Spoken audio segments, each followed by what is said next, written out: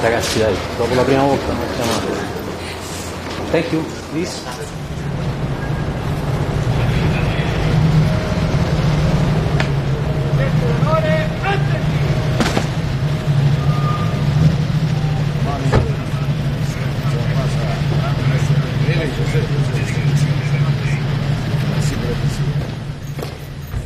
The President of the African Union Commission.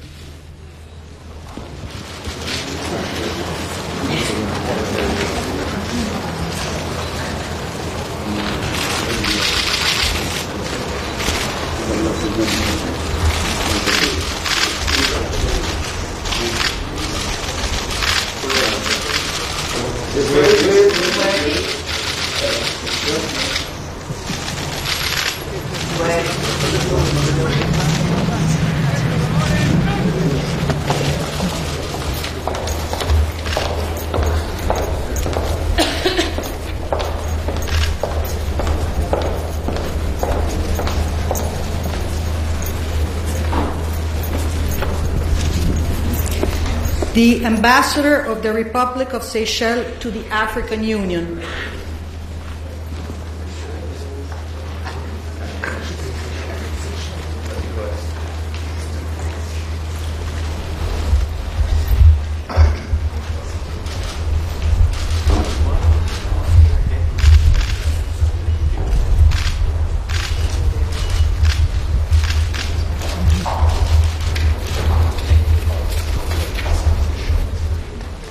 How are you? All right.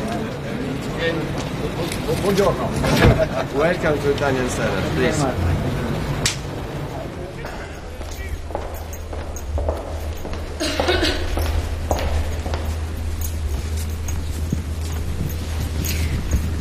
The Ambassador of the Kingdom of Lesotho in Italy.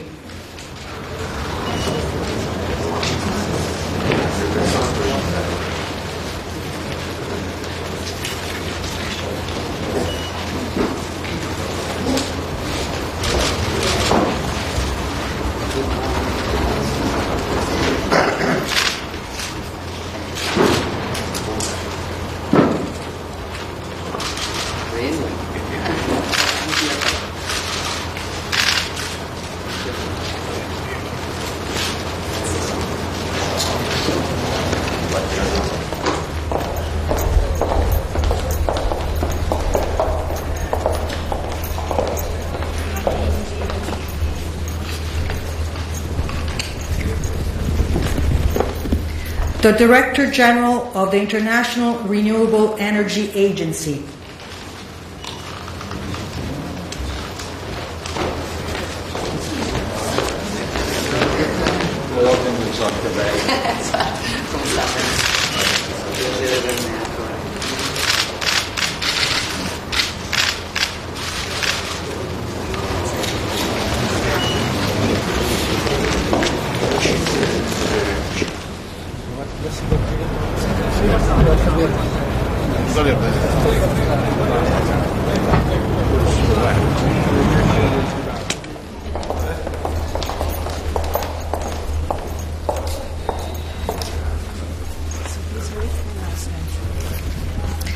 The Minister of Foreign Affairs and East Africa Cooperation of the United Republic of Tanzania.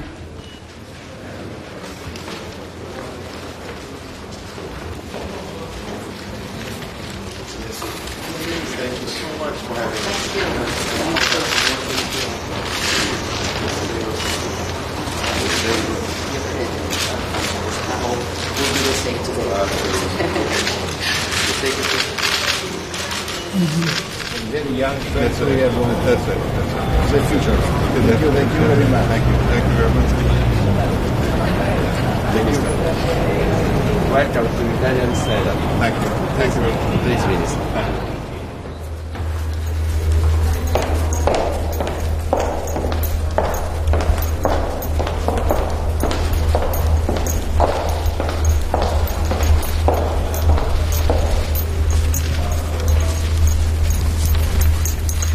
The Vice Prime Minister and Minister of Foreign Affairs and Francophonie of the Democratic Republic of Congo.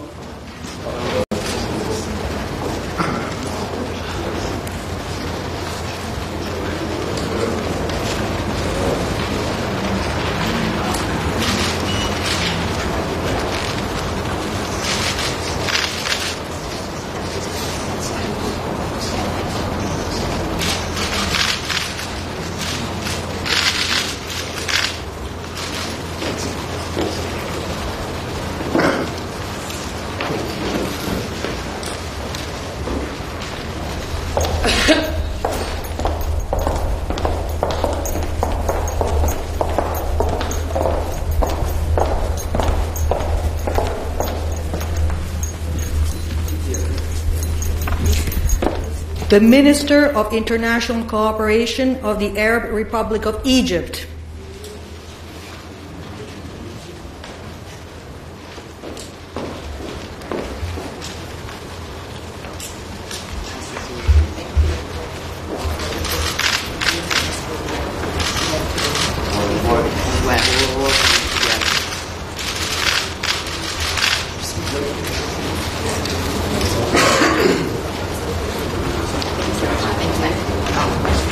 Sorry, excuse me.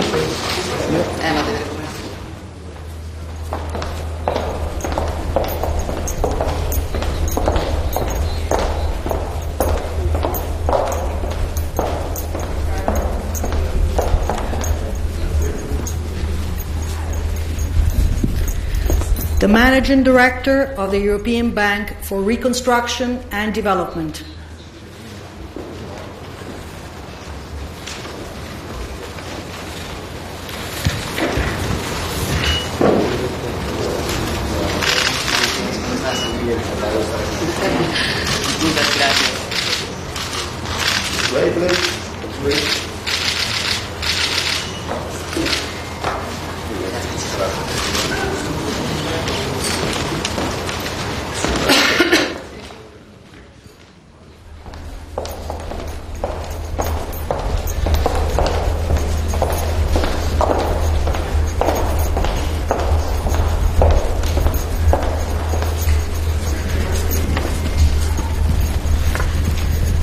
The Deputy Minister of Foreign Affairs of the Republic of South Africa.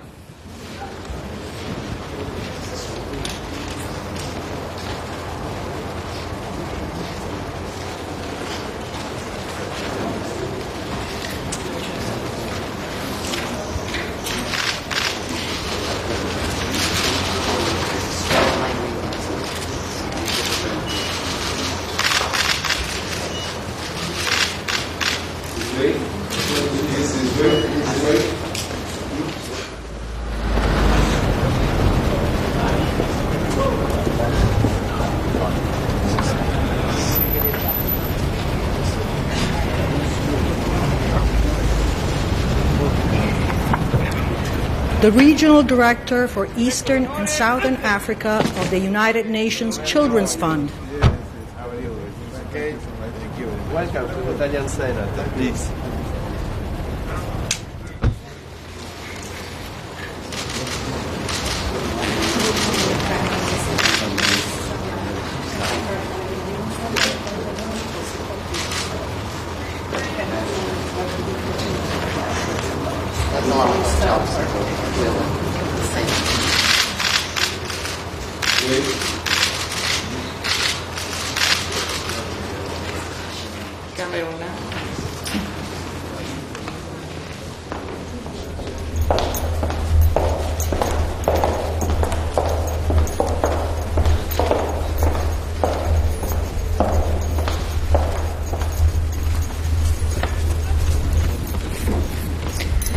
The Ambassador of the Republic of Cameroon to Italy.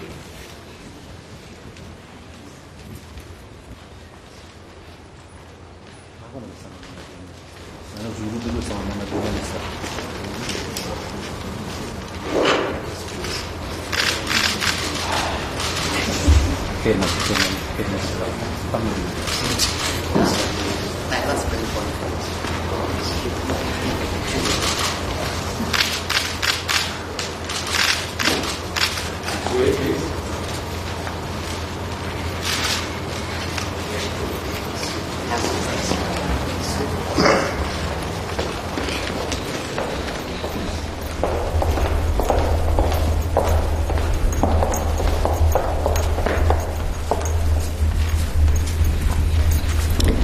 the Minister of Foreign Affairs and National Community Abroad of the People's Democratic Republic of Algeria.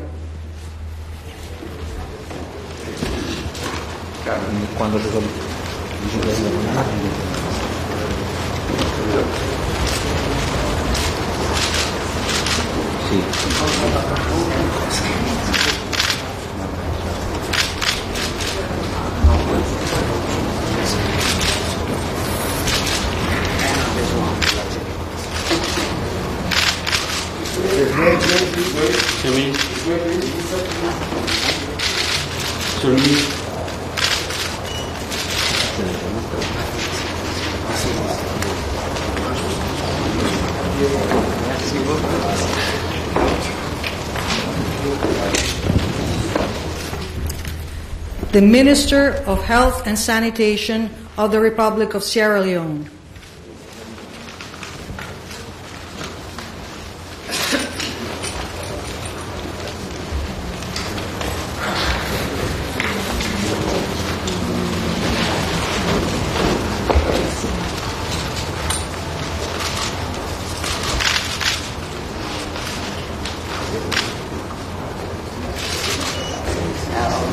That was a great day.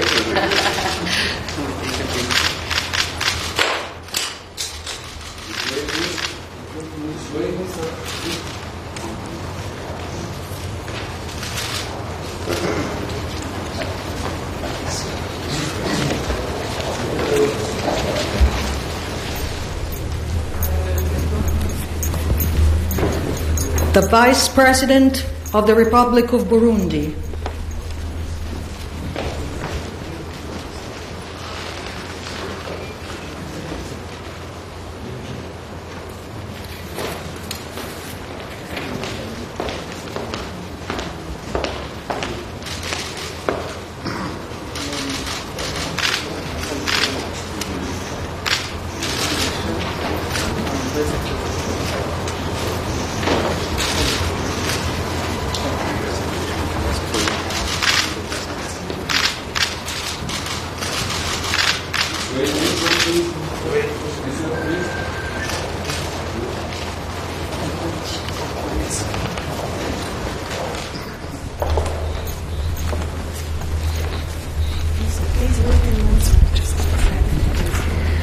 The United Nations Under-Secretary General and Executive Secretary of the United Nations Economic Commission for Africa.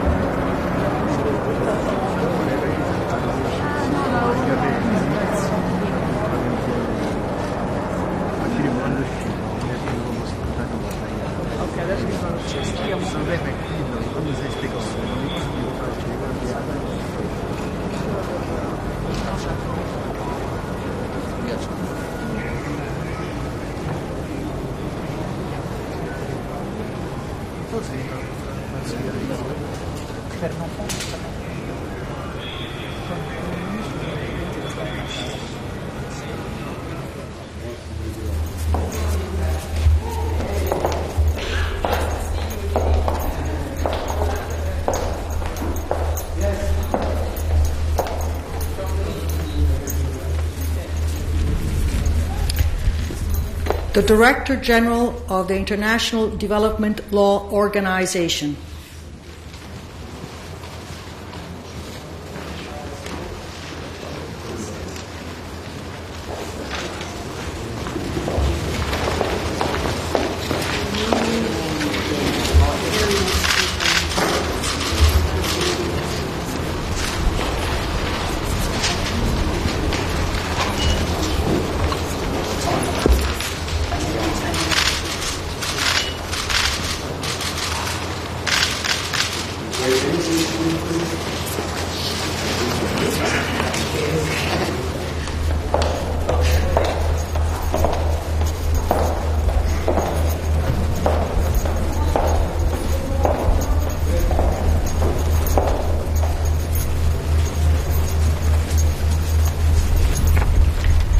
the Prime Minister of the Government of National Unity of Libya,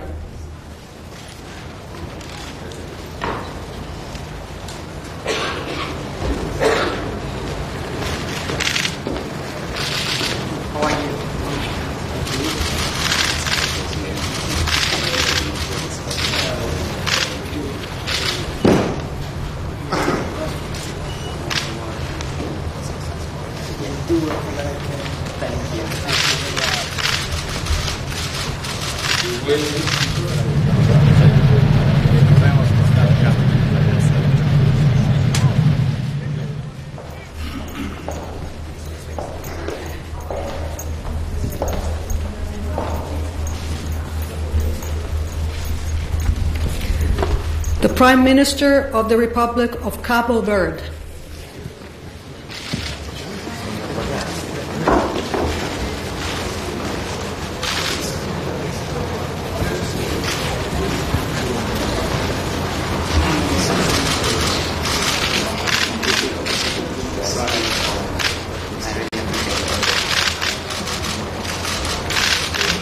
Thank you.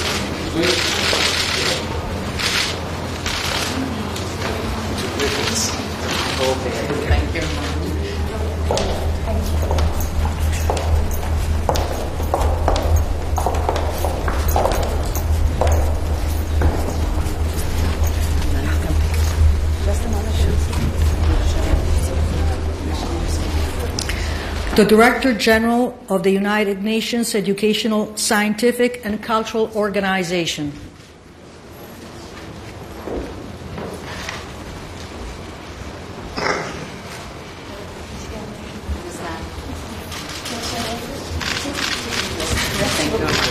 Merci à vous. Madame, c'est un plaisir. Je viens de passer.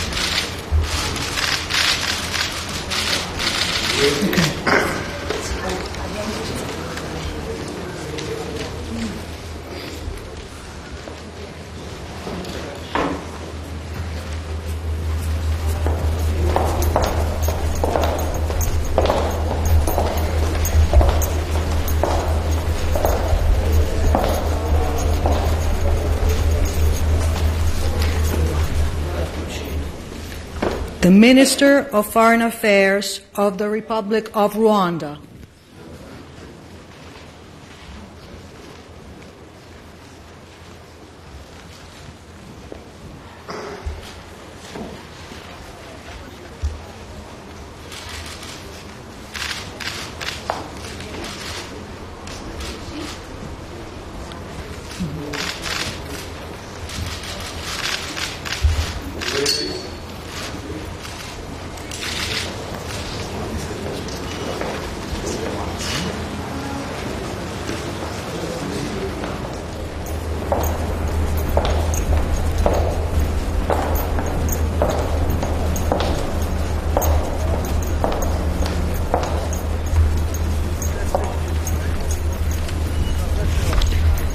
the Minister of Foreign Affairs of the Republic of Malawi,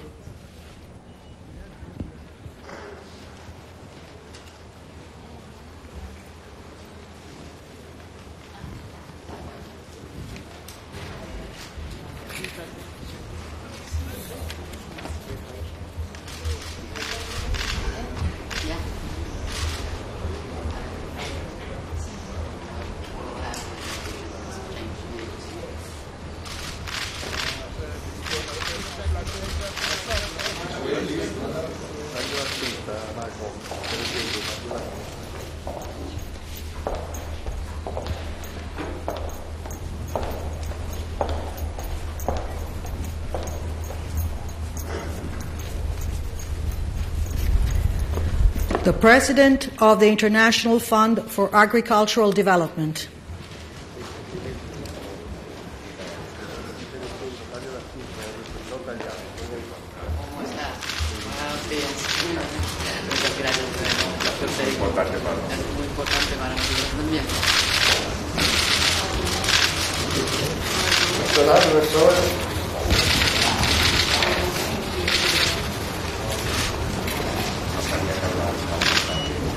Intentó un poquito hablarlo.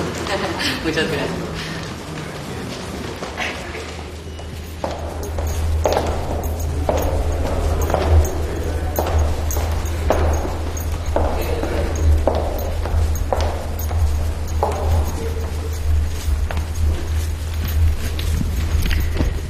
The Prime Minister of the Democratic Republic of São Tomé and Príncipe.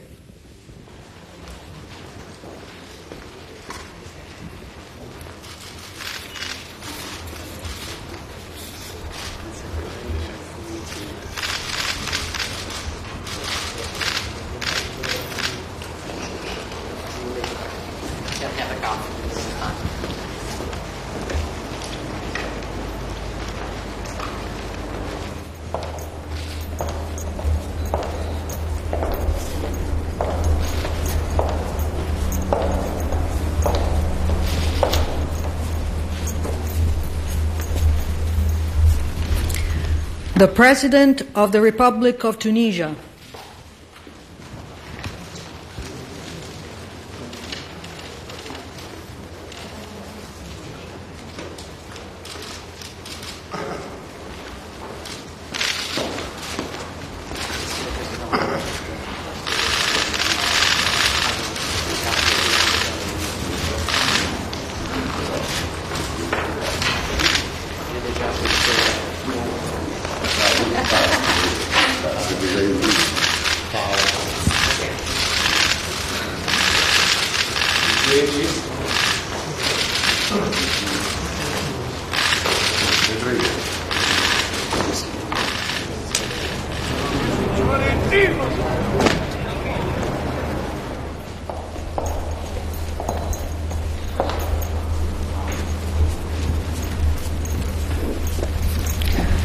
The Director General of the Food and Agriculture Organization.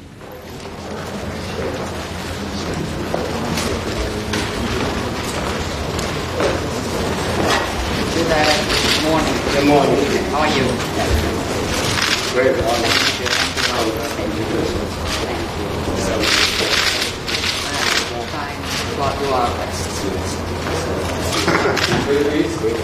Yeah. Director? Director?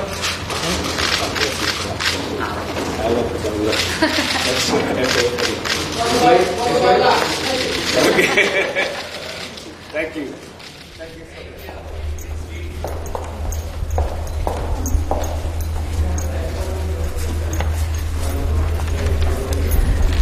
The President of the Central African Republic.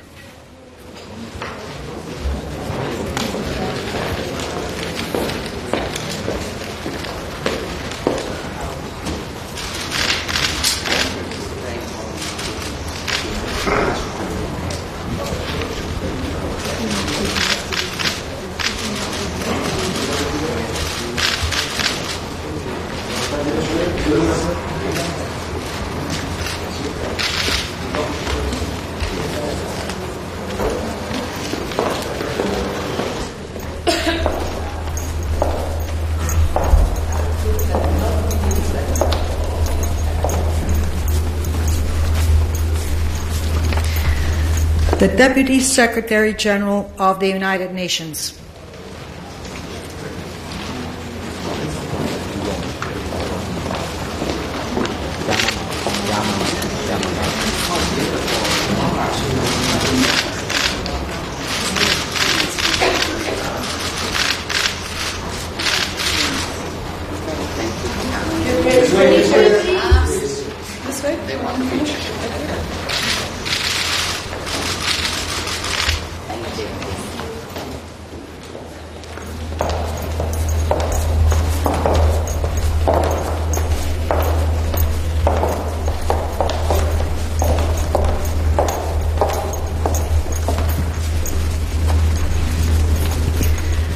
the Executive Director of the International Monetary Fund.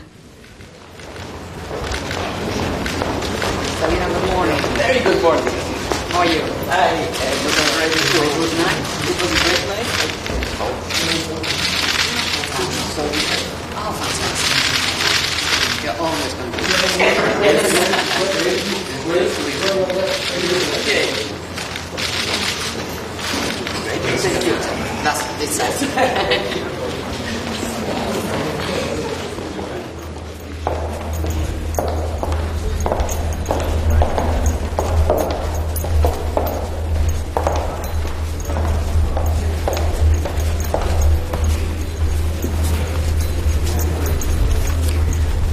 The President of the European Council of the European Union.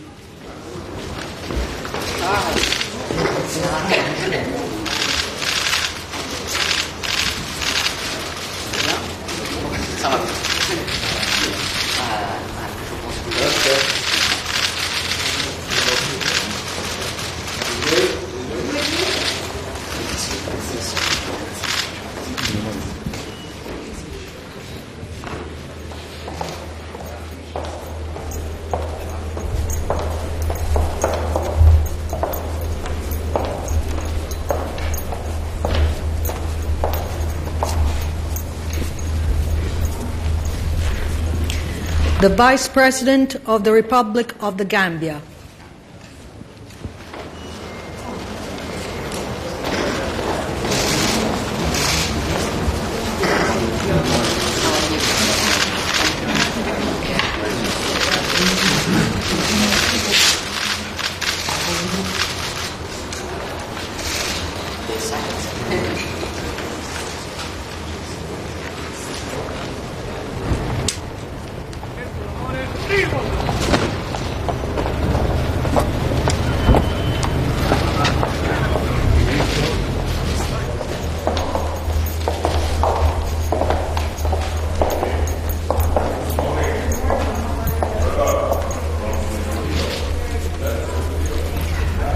Prime Minister of the Federal Democratic Republic of Ethiopia.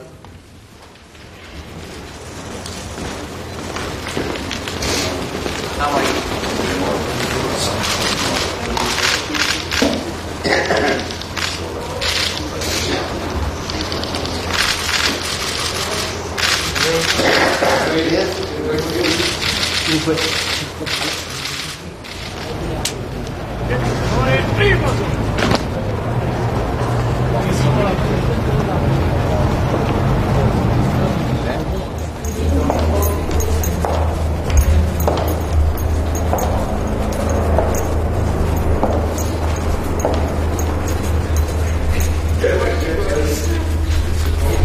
The Executive Director of the World Food Programme.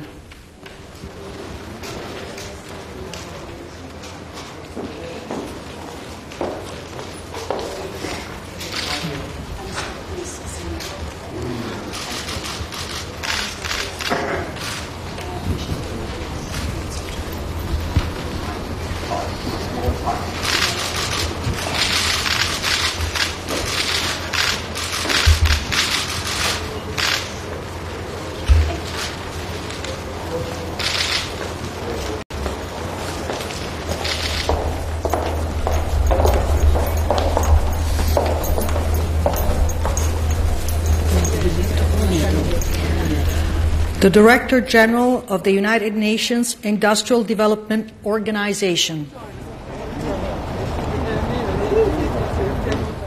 morning. Good morning, Mohammed. How are you? Thank you for inviting me. And for being here. Thanks a lot. Thank you.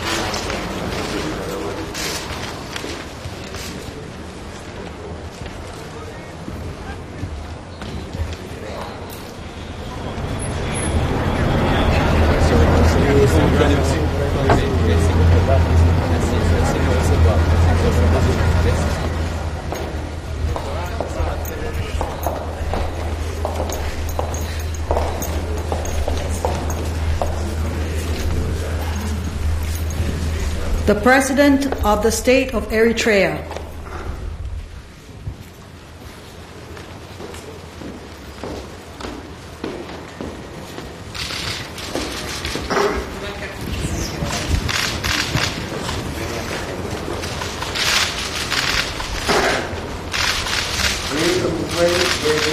See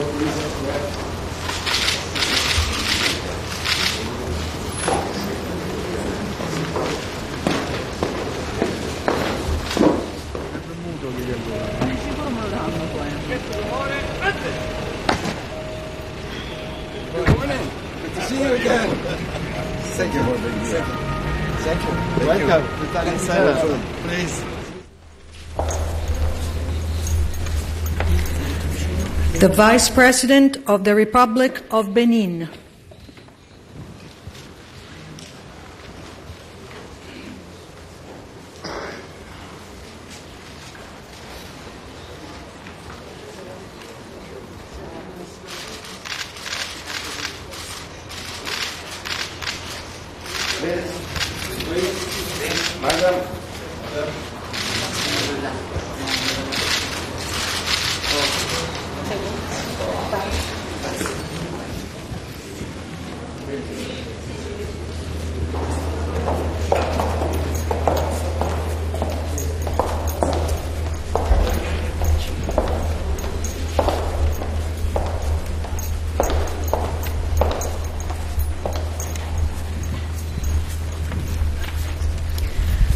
The President of the European Parliament.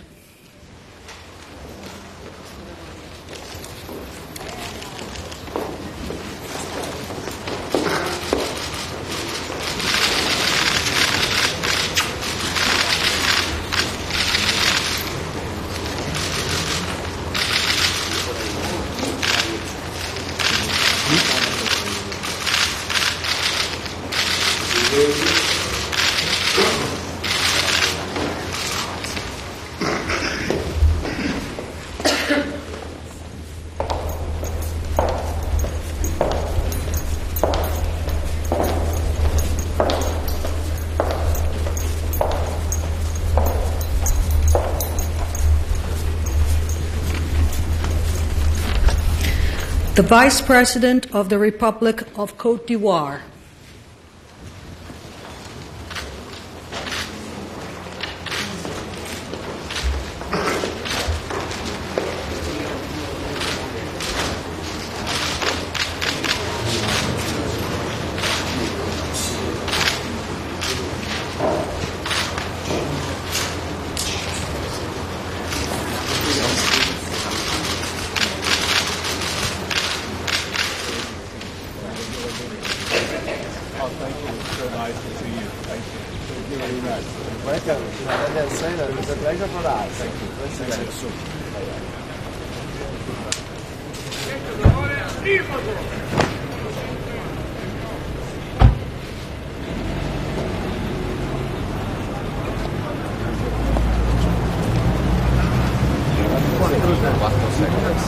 The Vice President of the Republic of Equatorial Guinea.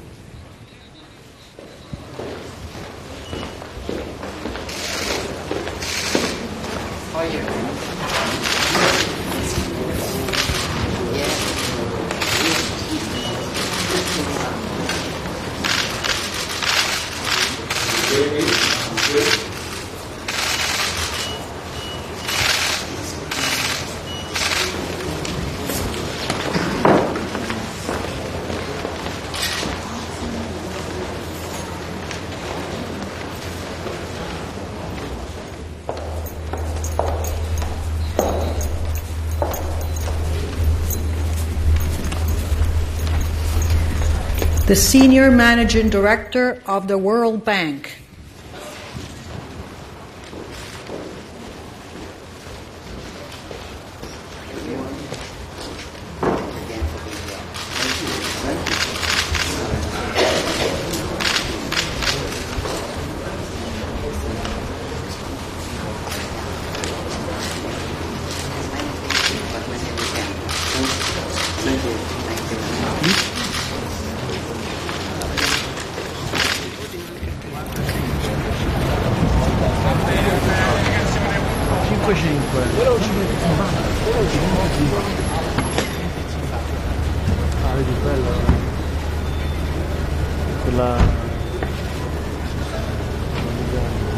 Morning, President. Welcome. Thank you very much for being here with us. You're the best.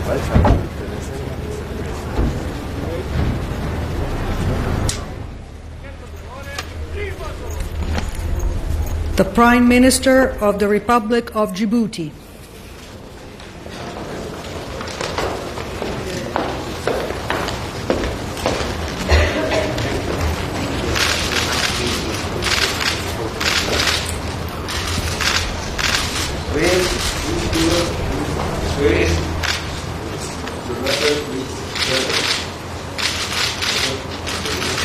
Thank you.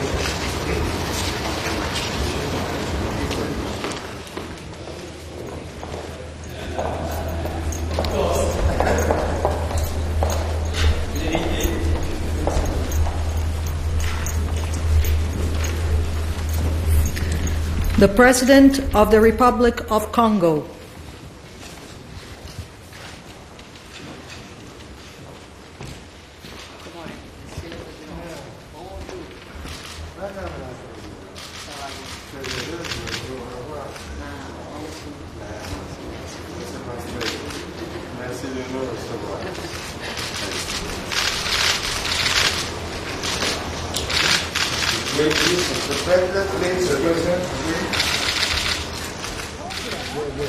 Good morning. What a pleasure.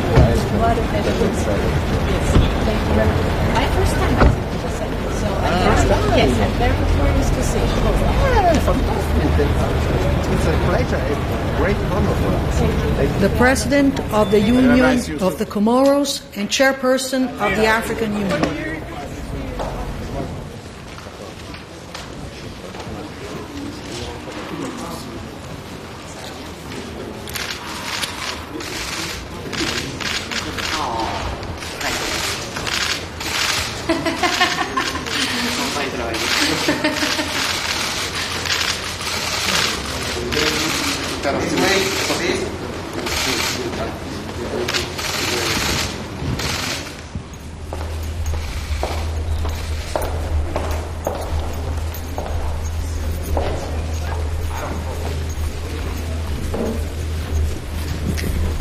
The head of government of the Kingdom of Morocco and representative of His Majesty King Mohammed VI.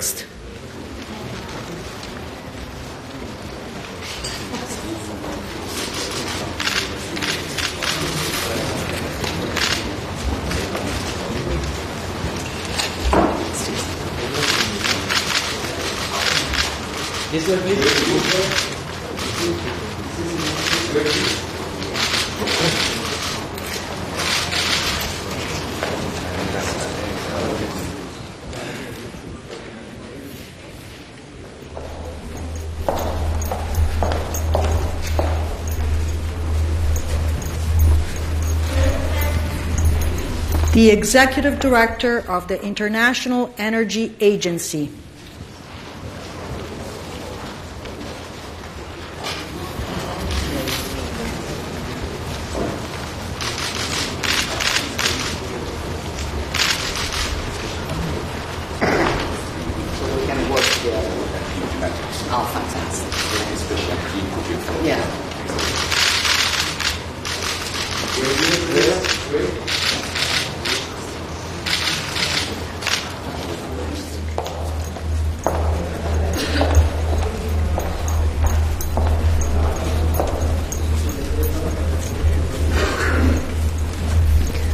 The President of the Islamic Republic of Mauritania.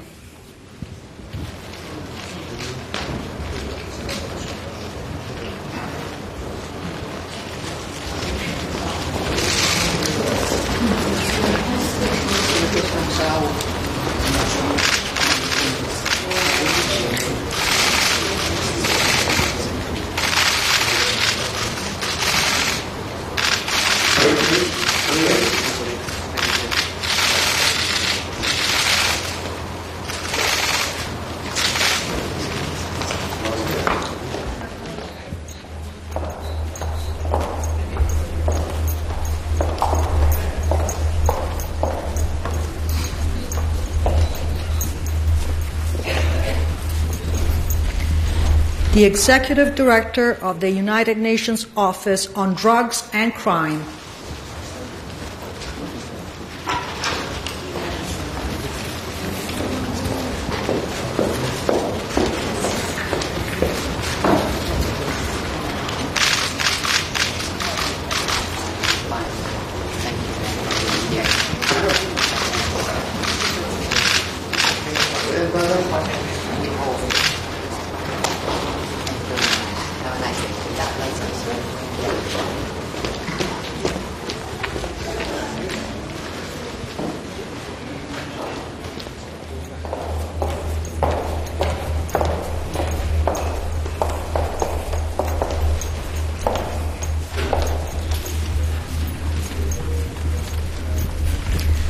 the President of the Republic of Guinea-Bissau,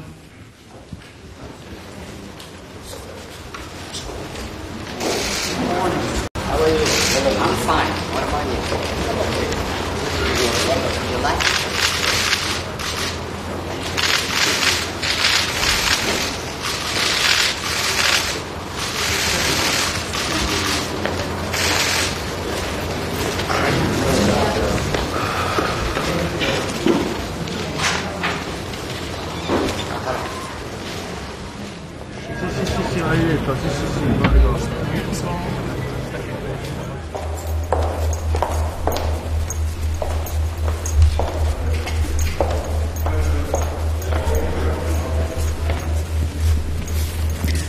the Prime Minister of the Kingdom of Eswatini,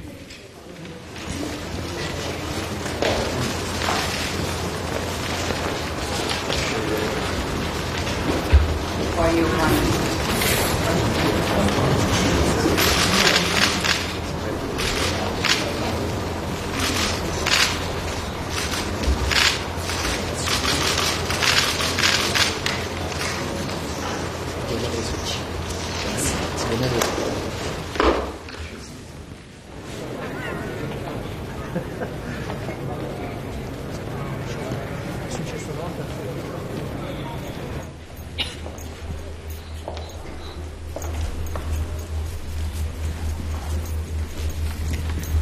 the President of the African Development Bank,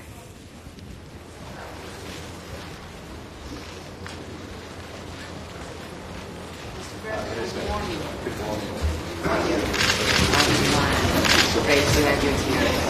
There are many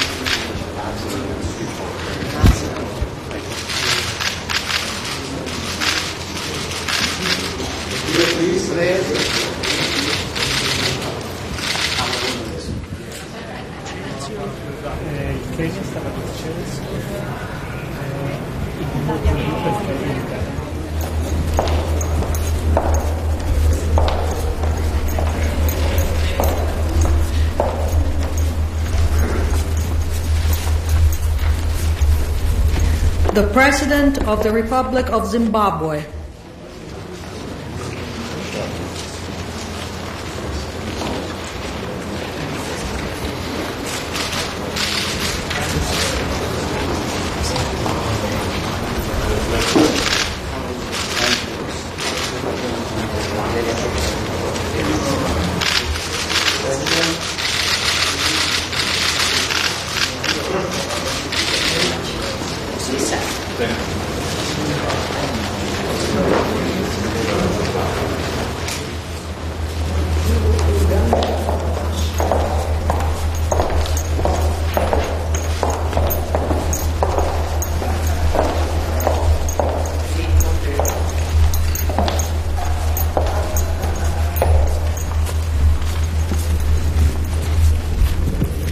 the President of the European Commission of the European Union,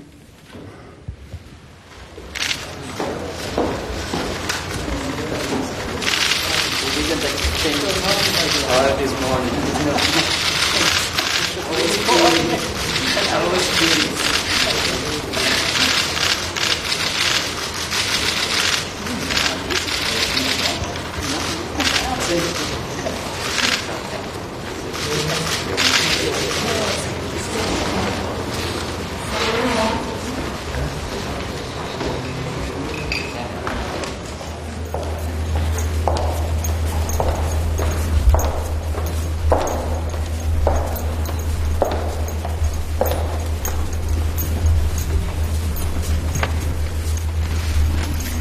the President of the Republic of Senegal,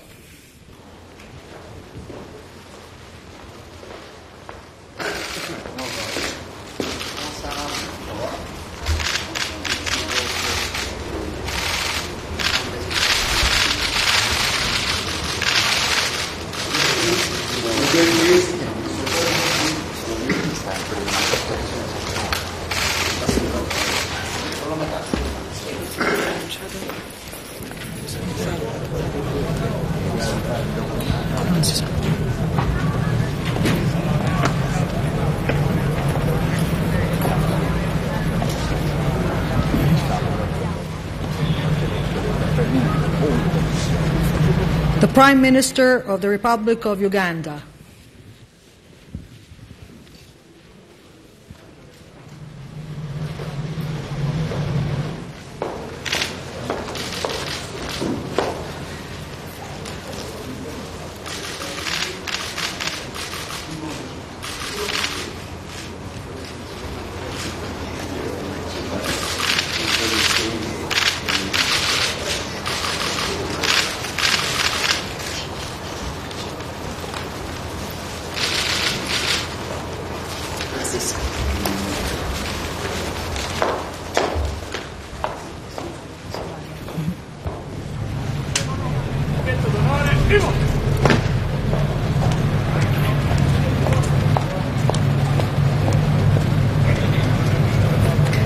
The President of the Federal Republic of Somalia.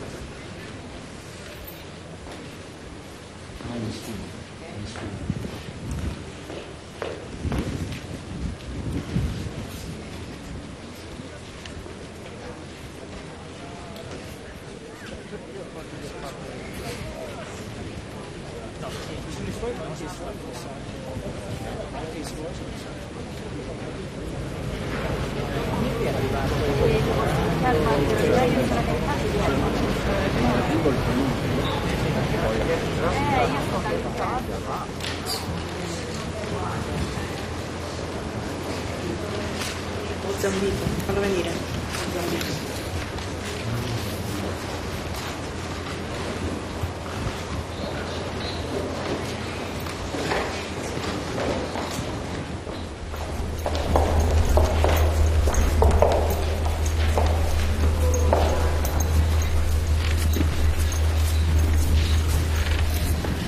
The President of the Republic of Mozambique.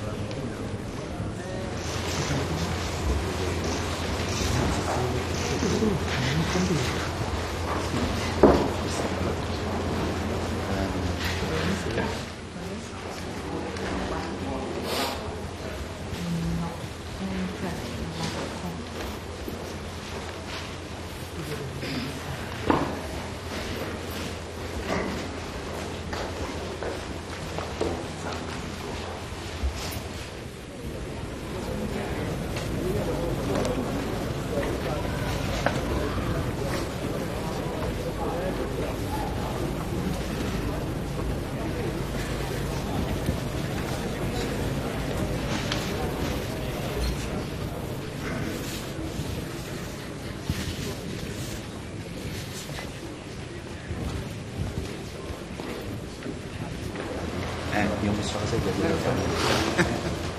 Andava a sedere dietro. Ha ragione, cioè sarà un orario limitato un po' di questo. Che cazzo, sta comodo.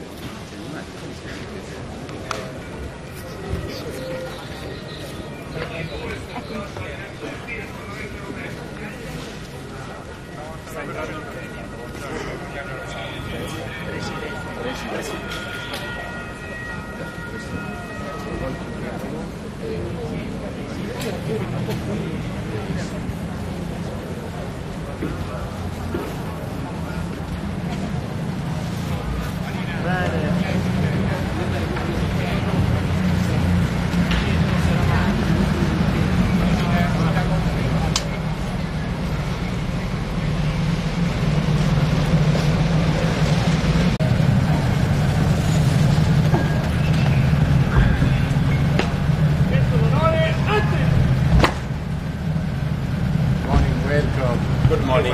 How are you? Fine. Thank you very much. Thank you. Thank you. Thank you. Welcome. Thank you. Thank you. It's a pleasure for us.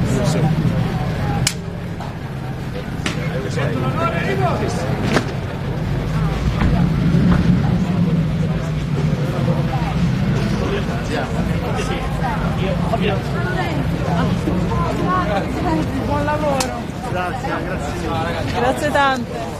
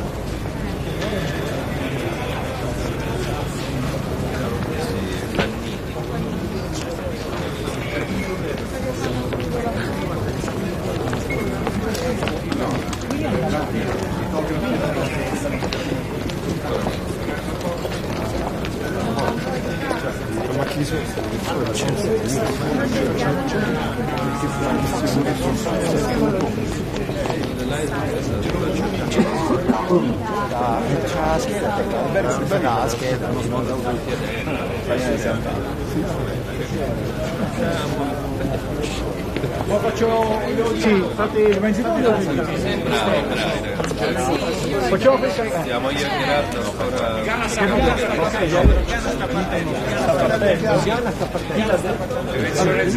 Lo diciamo da partenza.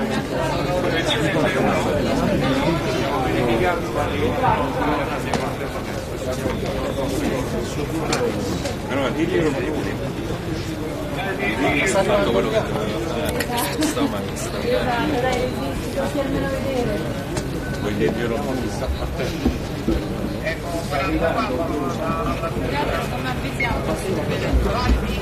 solo questo è del Ghana.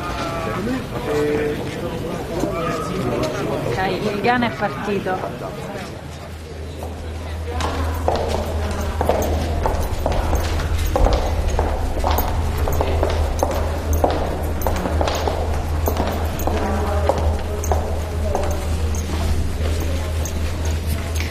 The President of the Republic of Kenya.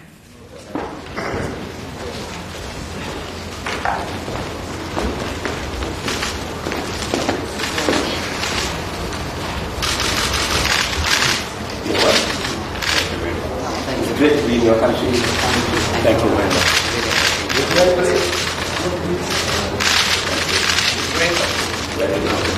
Yes.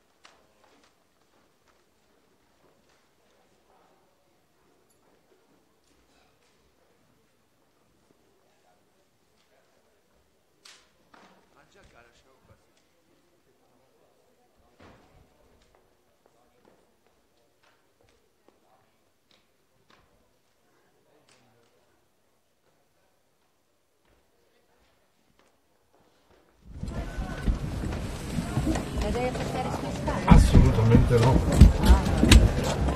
Devo entrare solo io. Pronto?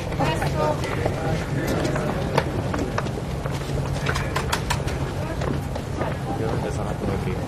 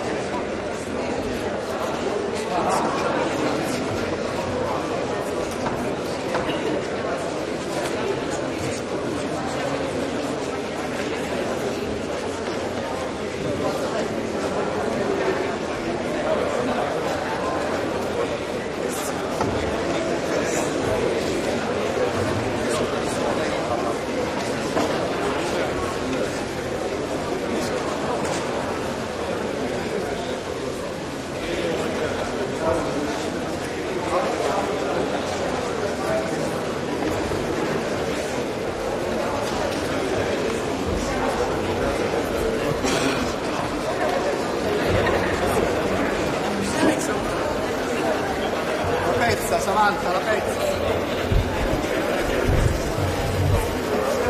Please take a seat.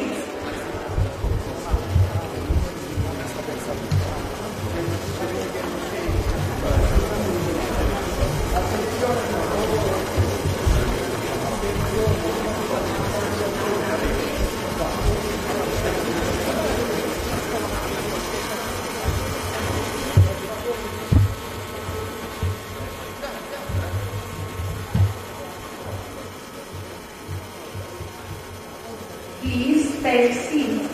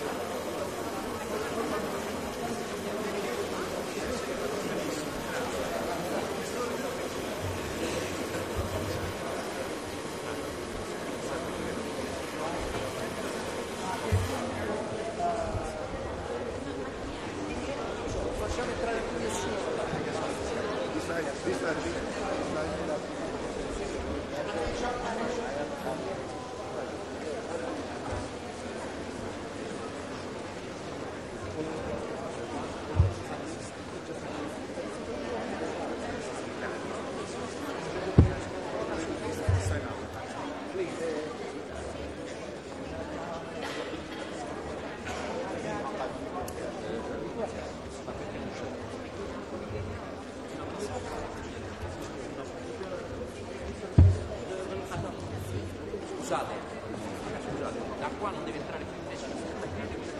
Voi dovete fare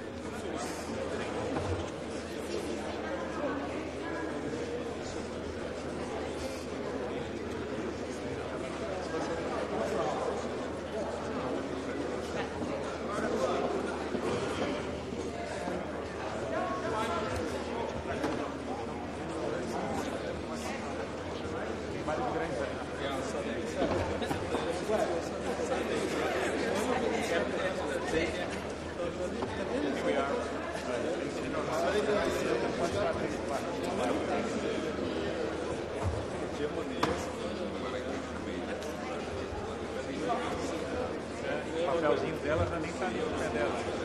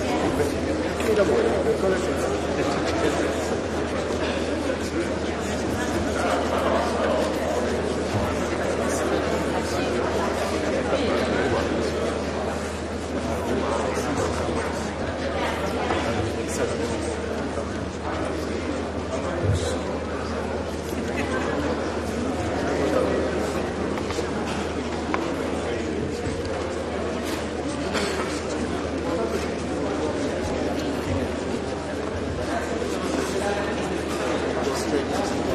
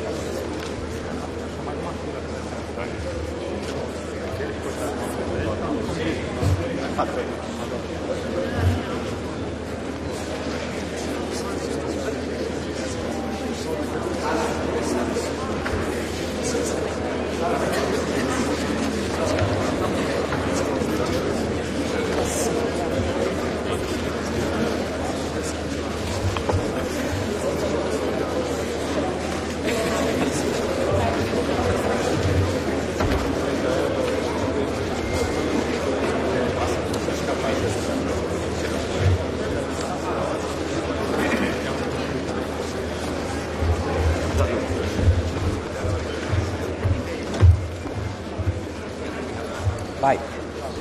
Vai. Scusi, gentilmente se si accomoda al suo posto, per favore, si ha un posto, se no deve fare. Ok, allora gentilmente si mette seduto. Grazie.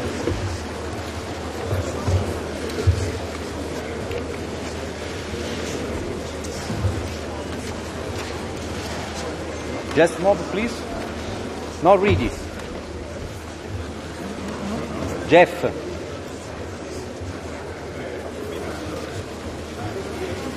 Sara. Sara, gli dice a quella signora di andare fuori campo là.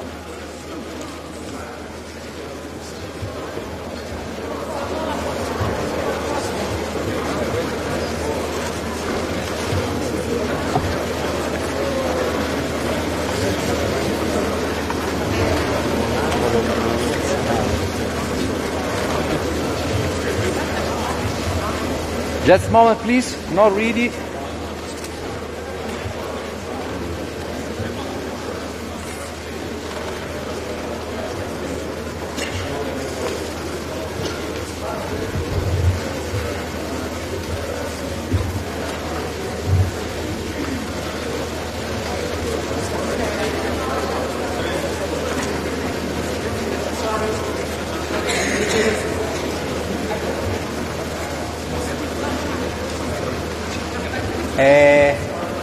Come cavolo si chiama? Sara? No, Presidente, il Presidente alla fila dietro. Presidente alla fila dietro. Yes, grazie.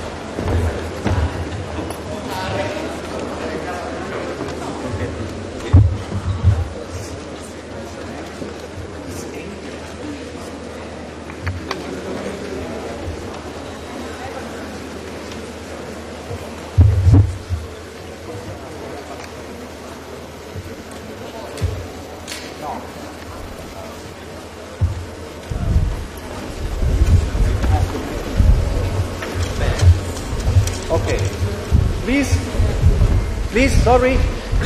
Now ready. Thank you. The photograph is here.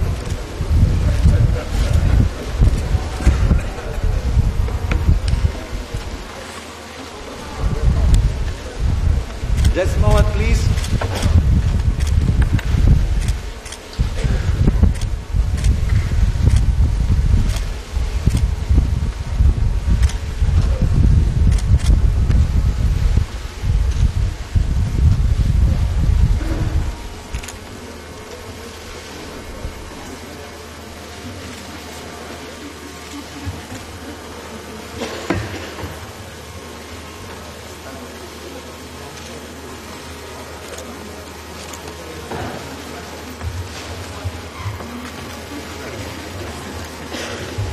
Thank you. Thank you.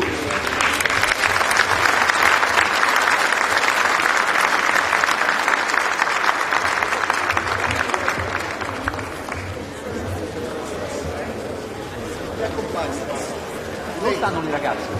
Le ragazze dobbiamo maneggiare. No, per le ragazze non ci sono. Le ragazze no. Credo che siano le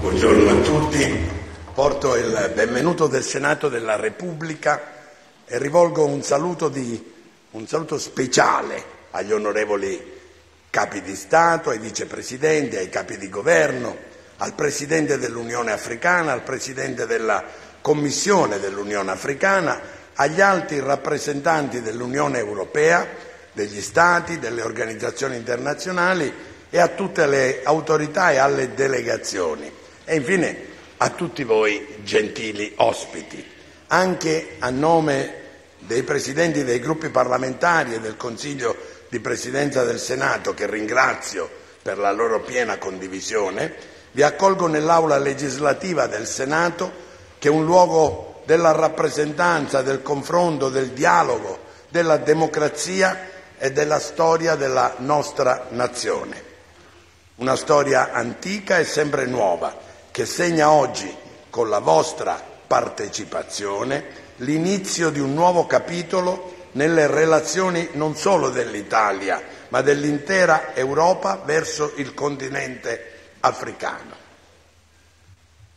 In quest'Aula oggi si realizza l'incontro di culture e pensieri di istituzioni ed esperienze, di visioni e di speranze, certi che dal reciproco rispetto e dall'amicizia possano svilupparsi coerenti e solidi rapporti. Siamo accomunati dalla volontà di comprendere, capire in profondità i bisogni e le attese dei nostri popoli e capirci tra noi superando ogni superficiale approssimazione. Capire e capirci, perché non ci sia più indifferenza per le sorti dell'altro. Ringrazio il Governo e in particolare il Presidente del Consiglio dei Ministri, onorevole Giorgia Meloni, per avere promosso questo incontro e averlo voluto realizzare all'interno di un'architettura parlamentare che assume una valenza simbolica. E ringrazio infine, per il tramite del Segretario Generale Elisabetta Serafin, tutta l'amministrazione del Senato per l'importante contributo all'organizzazione di questa giornata. Autorità, gentili ospiti, signore e signori, l'augurio che vi rivolgo è quello di un lavoro comune e fruttuoso che, sono certo, trasformerà l'utopia in realtà. Grazie veramente di cuore. Con molto piacere do ora la parola al Presidente del Consiglio dei Ministri, onorevole Giorgia Meloni. Buon lavoro a tutti.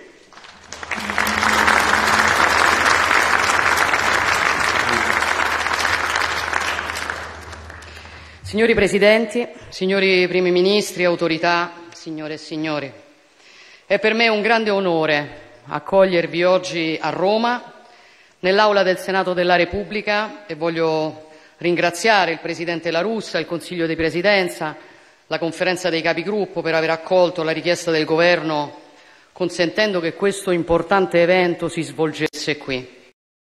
Quest'Aula è uno dei luoghi più significativi per la nostra storia. Il Senato, insieme alla Camera dei Deputati, è il pilastro della democrazia italiana e aver scelto di celebrare questo vertice qui dimostra l'importanza che attribuiamo ai lavori di oggi. Così come è la prima volta che la Conferenza Italia-Africa, che in passato si è sempre tenuta a livello ministeriale, sia stata elevata a vertice e veda la partecipazione dei capi di Stato e di Governo. Anche questa è una scelta che ribadisce la centralità e la rilevanza che l'Italia attribuisce al rapporto con gli Stati africani.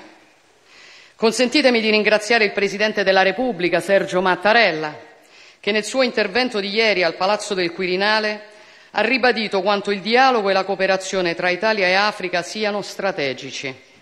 Ringrazio e saluto anche i vertici delle istituzioni europee che hanno accettato il nostro invito e sono qui oggi. La vostra presenza, Ursula, Charles, Roberta, è un segnale molto importante perché conferma il sostegno dell'Europa al nostro impegno. Permettetemi di rivolgere un saluto speciale all'Unione Africana, rappresentata dal Presidente di turno, Azali Assoumani, e dal Presidente della Commissione, Moussa Faki, che quest'anno è entrata a far parte stabilmente del G20 e è un'opzione che l'Italia è stata tra le primissime nazioni a promuovere. E desidero ringraziare infine le Nazioni Unite, rappresentate dal Vice Segretario Generale, i vertici delle organizzazioni internazionali, delle istituzioni finanziarie e delle banche multilaterali di sviluppo presenti. Questo vertice è il primo appuntamento internazionale che l'Italia ospita da quando ha assunto la presidenza del G7 ed è frutto di una scelta politica estera estremamente precisa che porterà a riservare all'Africa un posto d'onore nell'agenda della nostra presidenza del gruppo dei 7. Abbiamo fatto questa scelta perché l'obiettivo di medio e lungo periodo che ci siamo dati è quello di dimostrare che siamo consapevoli di quanto il destino dei nostri due continenti, Europa e Africa, sia interconnesso e pensiamo che sia possibile immaginare e scrivere una pagina nuova nella storia delle nostre relazioni. Una cooperazione da pari a pari, lontana da qualsiasi tentazione predatoria, ma anche da quell'impostazione caritatevole nell'approccio con l'Africa che mal si concilia con le sue straordinarie potenzialità di sviluppo. Questo nuovo approccio, del quale la nostra nazione vuole farsi portatrice, si rispecchia anche nel titolo di questo vertice: Italia-Africa, un ponte per crescere insieme. Perché è questa la naturale vocazione dell'Italia, un ponte tra l'Africa e l'Europa, un ponte che noi italiani abbiamo il vantaggio di poter costruire non partendo da zero, ma dalle solide fondamenta che molto tempo fa un grande italiano come Enrico Mattei, fondatore di ENI, ha avuto la lungimiranza di saper immaginare. Mattei amava dire che l'ingegno è vedere possibilità dove gli altri non ne vedono. Dove altri vedevano difficoltà, Mattei vedeva un'opportunità. E ci ha insegnato che era possibile coniugare l'esigenza italiana di rendere sostenibile la sua crescita con quella delle nazioni partner di conoscere una stagione di libertà, di sviluppo, di progresso. Noi oggi vogliamo ripartire da quella intuizione e scrivere insieme una nuova pagina di questo racconto. A monte occorre smontare alcune narrazioni distorte, come quella che vorrebbe l'Africa un continente povero, perché non è così. L'Africa non è affatto un continente povero. Detiene il 30% delle risorse minerarie del mondo, detiene il 60% delle terre coltivabili, il 60% della sua popolazione ha un'età inferiore ai 25 anni, è il continente più giovane del mondo e questo lo rende anche una terra dalle enormi potenzialità di capitale umano. Ma si tratta anche di un continente immenso che racchiude al suo interno 1000 peculiarità e dunque anche necessità molto diverse tra loro. L'Italia, l'Europa, oserei dire il mondo intero non possono ragionare di futuro senza tenere nella giusta considerazione l'Africa. Il nostro futuro dipende inevitabilmente anche dal futuro del continente africano. Consapevoli di questo, noi vogliamo fare la nostra parte e abbiamo così deciso di avviare un ambizioso programma di interventi che sia capace di aiutare il continente a crescere e prosperare partendo dalle sue immense risorse. Tutto questo è l'ossatura del progetto strategico italiano che chiamiamo Piano Mattei per l'Africa, un piano concreto di interventi strategici concentrato su poche fondamentali priorità di medio e lungo periodo, perché occorre dire basta anche alla logica delle risorse spese in miriadi di microinterventi che non producono risultati significativi. Abbiamo scelto 5 grandi priorità di intervento: istruzione e formazione, salute, agricoltura, acqua ed energia. Abbiamo individuato per iniziare alcune nazioni africane suddivise nel quadrante subsahariano e in quello nordafricano con l'obiettivo di estendere progressivamente questa iniziativa seguendo una logica incrementale. Ma non si tratta di un piano concepito come una scatola chiusa da imporre e calare dall'alto, come dobbiamo dire è stato a volte fatto in passato, perché anche il metodo deve essere nuovo. Così il piano è pensato come una piattaforma programmatica aperta alla condivisione e alla collaborazione con le nazioni africane, sia nella fase di definizione sia in quella di attuazione dei singoli progetti. La condivisione è uno dei principi cardine del piano Mattei e in questa cornice i lavori di questo vertice saranno determinanti per arricchire il percorso. Per questo abbiamo voluto strutturare il programma dei lavori di questa giornata su 5 sessioni tematiche che ricalcano le direttrici principali di questa nostra iniziativa. Quali sono i progetti pilota sui quali stiamo lavorando? Io mi limiterò a citarne alcuni suddivisi nelle varie aree di intervento perché sarebbe chiaramente impossibile descriverli uno a uno. Parto dal pilastro istruzione e formazione professionale, che è decisivo, perché qualsiasi investimento per portare ricchezza ha bisogno di generare lavoro e quel lavoro necessita di un'adeguata istruzione e di un'adeguata formazione. Per costruire ponti, ferrovie, impianti fotovoltaici, strade, scuole, ospedali occorrono competenze, occorre la formazione ai fini di quella competenza. Penso ad esempio al Marocco, dove puntiamo a realizzare un grande centro di eccellenza per la formazione professionale sul tema delle energie rinnovabili. Ma abbiamo anche in programma di rafforzare i legami tra il sistema scolastico italiano e quello delle nazioni africane. Penso alla riqualificazione infrastrutturale delle scuole, come faremo già nel 2024 in Tunisia, alla formazione e all'aggiornamento dei docenti, agli scambi tra studenti e insegnanti tra le nostre nazioni. Il piano Mattei dedicherà poi uno specifico capitolo alla salute. Qui la prima nazione alla quale vogliamo rivolgerci è la Costa d'Avorio, dove il nostro obiettivo è migliorare l'accessibilità e la qualità dei servizi primari, con un'attenzione particolare ai più piccoli, alle loro mamme, alle persone più fragili. Altro settore di intervento sarà l'agricoltura, perché se è vero che l'Africa detiene il 60% delle terre coltivabili e che quelle terre sono spesso purtroppo inutilizzate, noi dobbiamo fare in modo che la tecnologia contribuisca a renderle coltivabili perché possano dare frutti. E dico di più, non siamo impegnati solamente sulla food security, ma anche sulla food safety, cioè la sfida che vogliamo centrare non è solo garantire cibo per tutti, ma garantire cibo di qualità per tutti. Ed è fondamentale in questo il ruolo della ricerca, ma come ho già detto non credo che quella ricerca debba servire per produrre cibo in laboratorio e andare magari verso un mondo nel quale chi è ricco potrà mangiare cibo naturale e chi è povero si potrà permettere solo quello sintetico, con effetti sulla salute che non possiamo prevedere. Non è questo il mondo che vogliamo costruire. Il mondo che vogliamo è un mondo nel quale viene mantenuto il legame millenario tra uomo e terra e la ricerca aiuta a ottimizzare quel legame, garantendo colture sempre più resistenti, tecniche di coltivazione sempre più moderne e capaci di migliorare la qualità e la quantità delle produzioni.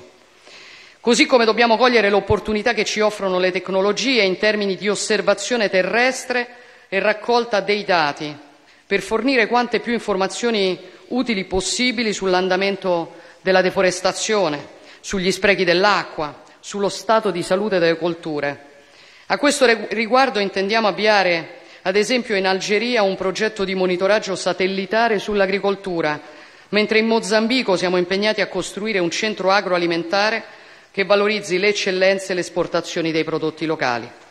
Ancora in Egitto prevediamo di sostenere in un'area a 200 chilometri da Alessandria la produzione di grano, soia, mais, girasole, con investimenti in macchinari, sementi, tecnologie e nuovi metodi di coltivazione, oltre ovviamente ad accompagnare la formazione professionale.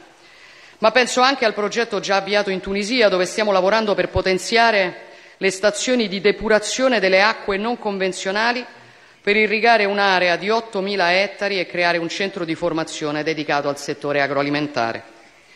Perché vogliamo offrire il nostro contributo anche per migliorare la gestione e l'accesso all'acqua, risorsa sempre più scarsa, la cui mancanza è uno dei principali fattori di insicurezza alimentare, conflitti, migrazione. Su questo fronte cito brevemente altri 2 progetti pilota.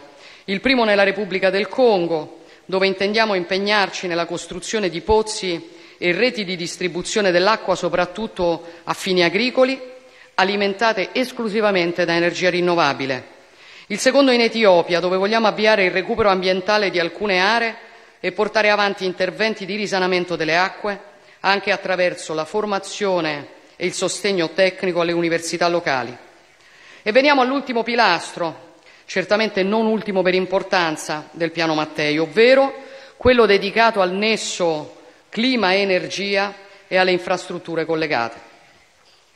Noi siamo sempre stati convinti che l'Italia abbia tutte le carte in regola per diventare l'hub naturale di approvvigionamento energetico per l'intera Europa. È un obiettivo che possiamo raggiungere se usiamo l'energia come chiave di sviluppo per tutti. L'interesse che persegue l'Italia è aiutare le nazioni africane interessate a produrre energia sufficiente alle proprie esigenze e a esportare in Europa la parte in eccesso, mettendo insieme 2 necessità: quella africana di sviluppare questa produzione e generare ricchezza e quella europea di garantirsi nuove rotte di fornitura energetica. Tra le iniziative di questo ambito voglio ricordare quella in Kenya, dedicata allo sviluppo della filiera dei biocarburanti, che punta a coinvolgere fino a circa 400.000 agricoltori entro il 2027. Ma chiaramente questo scambio funziona se ci sono anche infrastrutture di connessione tra i due continenti e lavoriamo da tempo anche su questo, soprattutto insieme all'Unione Europea.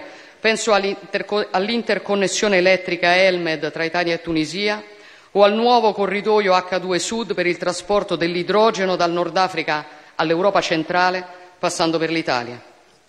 Come vedete, ho voluto parlare di progetti e iniziative concreti, capaci di generare un impatto significativo e immediato nelle nazioni nelle quali verranno attuati e che potranno espandersi non solo in termini di dimensione, ma anche in termini di settori di intervento. E sono progetti la cui realizzazione e i cui sviluppi intendo seguire personalmente. Per quelli non ancora avviati, i nostri responsabili sono pronti a partire immediatamente per la definizione della parte operativa. Ma chiaramente questo è solo l'avvio del piano, perché puntiamo a replicare i modelli di successo in tutti i paesi africani che saranno interessati. Ma è ovvio che un piano così ambizioso non potrà prescindere dal pieno coinvolgimento di tutto il sistema Italia complessivamente inteso, a partire dalla cooperazione allo sviluppo, dal settore privato, che è fondamentale coinvolgere nella nostra strategia, dato l'enorme patrimonio di conoscenza, tecnologia e soluzioni innovative che può vantare. Un piano di interventi con il quale vogliamo dare il nostro contributo a liberare le energie africane, anche per garantire alle giovani generazioni un diritto che finora è stato negato. Perché qui in Europa noi abbiamo parlato spesso del diritto a emigrare, ma non abbiamo parlato quasi mai di come garantire il diritto a non dover essere costretti a emigrare, a non dover così recidere le proprie radici in cerca di una vita migliore sempre più difficile da raggiungere in Europa. L'immigrazione illegale di massa non sarà mai fermata, i trafficanti di vite umane non saranno mai sconfitti se non si affrontano a monte le cause che spingono una persona ad abbandonare la propria casa. È esattamente quello che intendiamo fare, da una parte dichiarando guerra agli scafisti del terzo millennio e dall'altra lavorando per offrire ai popoli africani un'alternativa fatta di opportunità, lavoro, formazione e percorsi di migrazione legale. Il piano Mattei risponde anche a questa esigenza e può contare su una dotazione iniziale di oltre 5,5 miliardi di euro tra crediti, operazioni a dono e garanzie, dei quali circa 3 miliardi verranno destinati dal Fondo italiano per il clima e circa 2 miliardi e mezzo dalle risorse della cooperazione allo sviluppo. Certo non basta. Per questo vogliamo coinvolgere le istituzioni finanziarie internazionali, le banche multilaterali di sviluppo, l'Unione Europea e altri Stati donatori che hanno già dichiarato la loro disponibilità a sostenere progetti comuni. Così come abbiamo intenzione di creare entro l'anno un nuovo strumento finanziario assieme a Cassa Depositi e Prestiti per agevolare gli investimenti del settore privato nei progetti del piano Mattei. Insomma, e concludo, l'Africa che vediamo noi è soprattutto un continente che può e deve stupire, ma per farlo ha bisogno di essere messo alla prova e di poter competere ad armi pari nel contesto globale. Come è stato detto fin dall'antichità, dall'Africa sorge sempre qualcosa di nuovo. Ecco, l'augurio che faccio a ognuno di noi è che da questo vertice possa davvero nascere qualcosa di nuovo, qualcosa che nessuno si aspetta, perfino qualcosa che in molti non avrebbero creduto possibile, perché smentire i pronostici, come sempre, è scrivere la propria pagina nella storia. Vi ringrazio.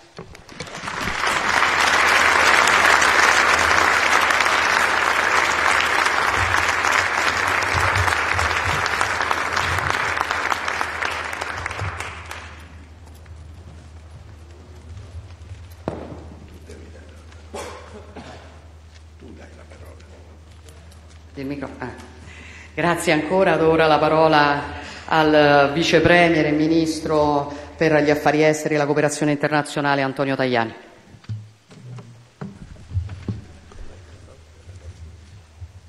Signori Presidenti, gentili ospiti, direi fratelli africani, desidero anch'io dare a tutti quanti voi il più caloroso benvenuto a Roma, che è la città del Presidente del Consiglio e mia.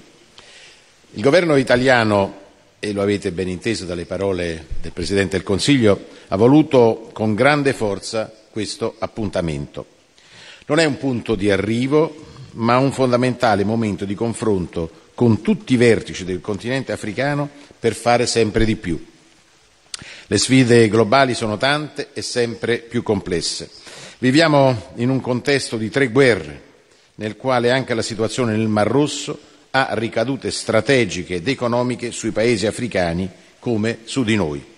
Per questo il vertice ha una forte valenza strategica. Da pochi giorni l'Italia ha assunto la presidenza del G7, un G7 che vuole essere fattore di stabilità e di partenariato con l'Africa. L'Africa rappresenta una priorità della politica estera italiana e della nostra diplomazia economica, che chiamo della crescita, perché serve a noi e a voi. Come ha detto il Presidente Meloni, vogliamo portare il continente africano da protagonista al centro della nostra agenda internazionale. E questo vertice vuole rafforzare un dialogo tra pari per guardare insieme alle sfide di oggi e di domani. Il governo vuole farlo anche con lenti africane, con uno spirito di partenariato concreto e paritario. Lo stesso spirito ispiratore del primo vertice parlamentare Unione Europea-Africa che promossi nel 2017 durante l'incontro Unione Europea-Africa di Abidjan nel mio ruolo di Presidente del Parlamento Europeo. In quella sede, come oggi, la presenza dell'Unione Europea è centrale.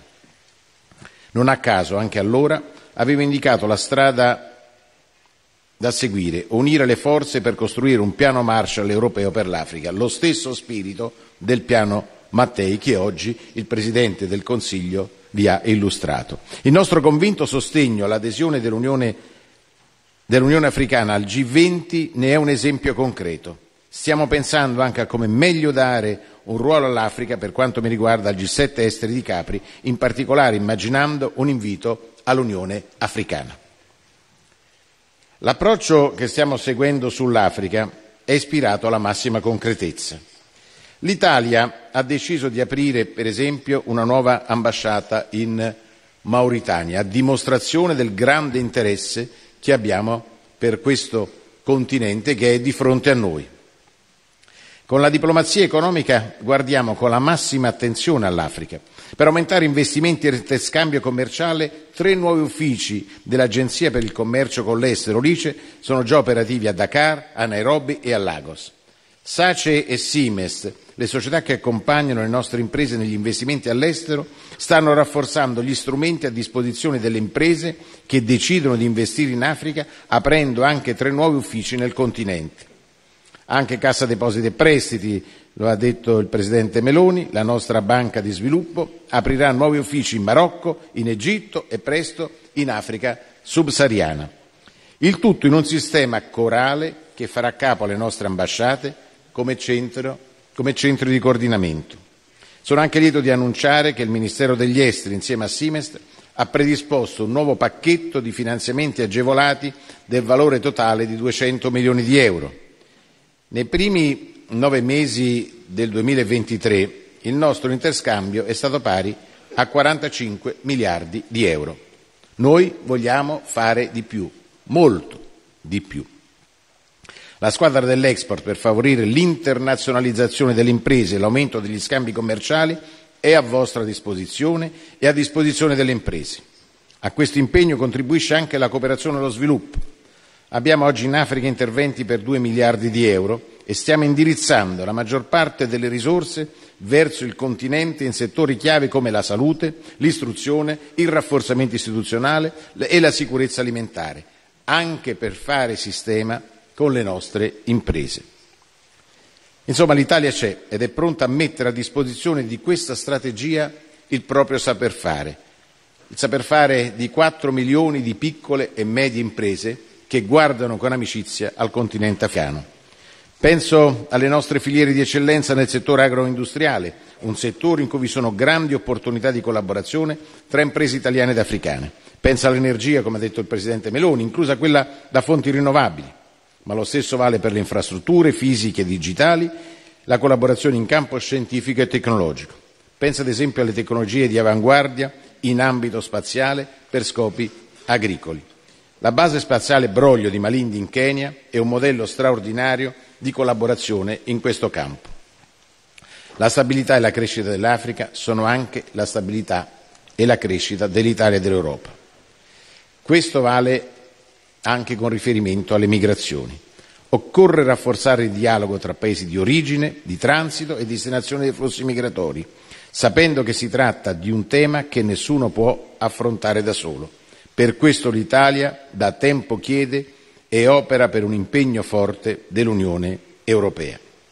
Noi vogliamo creare più lavoro in Africa, per esempio con joint ventures che permettano collaborazioni reciprocamente vantaggiose tra imprese italiane e imprese africane.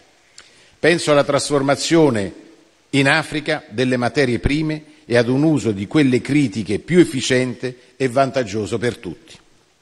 Favorendo la creazione di lavoro daremo un colpo decisivo ai trafficanti di esseri umani, che sono i nostri comuni nemici. Insieme li sconfiggeremo, perché se loro investono sulla disperazione, noi vogliamo investire sulle opportunità e le opportunità dovranno essere più forti della disperazione di ogni giovane africano. Abbiamo rafforzato per questo i canali di migrazione legale. Abbiamo portato a oltre 450.000 il numero dei permessi di lavoro in 3 anni. Abbiamo messo al centro la formazione, nella consapevolezza che in tutto questo ha un ruolo cruciale, la formazione professionale con lo sguardo puntato sul mondo del lavoro. Penso alle borse di studio, strumento chiave che il Ministero degli Esteri ha voluto potenziare con l'Africa come principale destinazione. Con studenti africani che studiano in Italia, li abbiamo presentati durante gli stati generali dell'Export, giovani africani che parlano perfettamente italiani, che potranno essere un ponte tra l'Italia e l'Africa. Ragazzi veramente di alto livello, di grande qualità, che abbiamo offerto anche alle imprese italiane per aprire nuove sedi in Africa, ma anche per accogliere sempre più giovani studenti africani nelle nostre università. Tutto questo possiamo e lo vogliamo fare insieme. La nostra diplomazia per l'Africa è un lavoro corale, un mosaico fatto di tanti tasselli, le nostre imprese, le nostre forze di sicurezza, i nostri formatori, i nostri religiosi e le organizzazioni della società civile che da sempre lavorano per facilitare la comprensione reciproca tra l'Italia e l'Africa. Il vertice di oggi, cari amici, apre una nuova fase nella politica estera italiana per e con l'Africa. Noi vogliamo rafforzare la centralità del continente, costruire soluzioni condivise alle sfide globali e crescere insieme. Buon lavoro a tutti voi.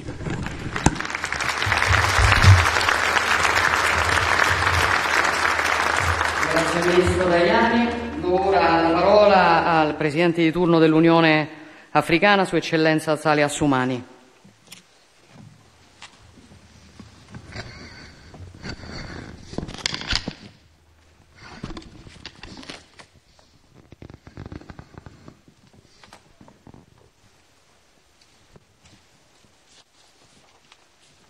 Son Excellence, Monsieur le Président du Sénat, Son Excellence, Monsieur Sergio Mattarella, Président de la République italienne, Excellence Madame Meloni, Présidente du Conseil des ministres de la République italienne, Excellence mon cher frère Moussa Faki, Président de la Commission de l'Union africaine, Excellences, Mesdames et Messieurs les chefs d'État et de gouvernement, Mesdames et Messieurs les chefs des institutions régionales et internationales, distingués invités, Mesdames et Messieurs, Assalamu alaikum wa rahmatullahi wa barakatuh.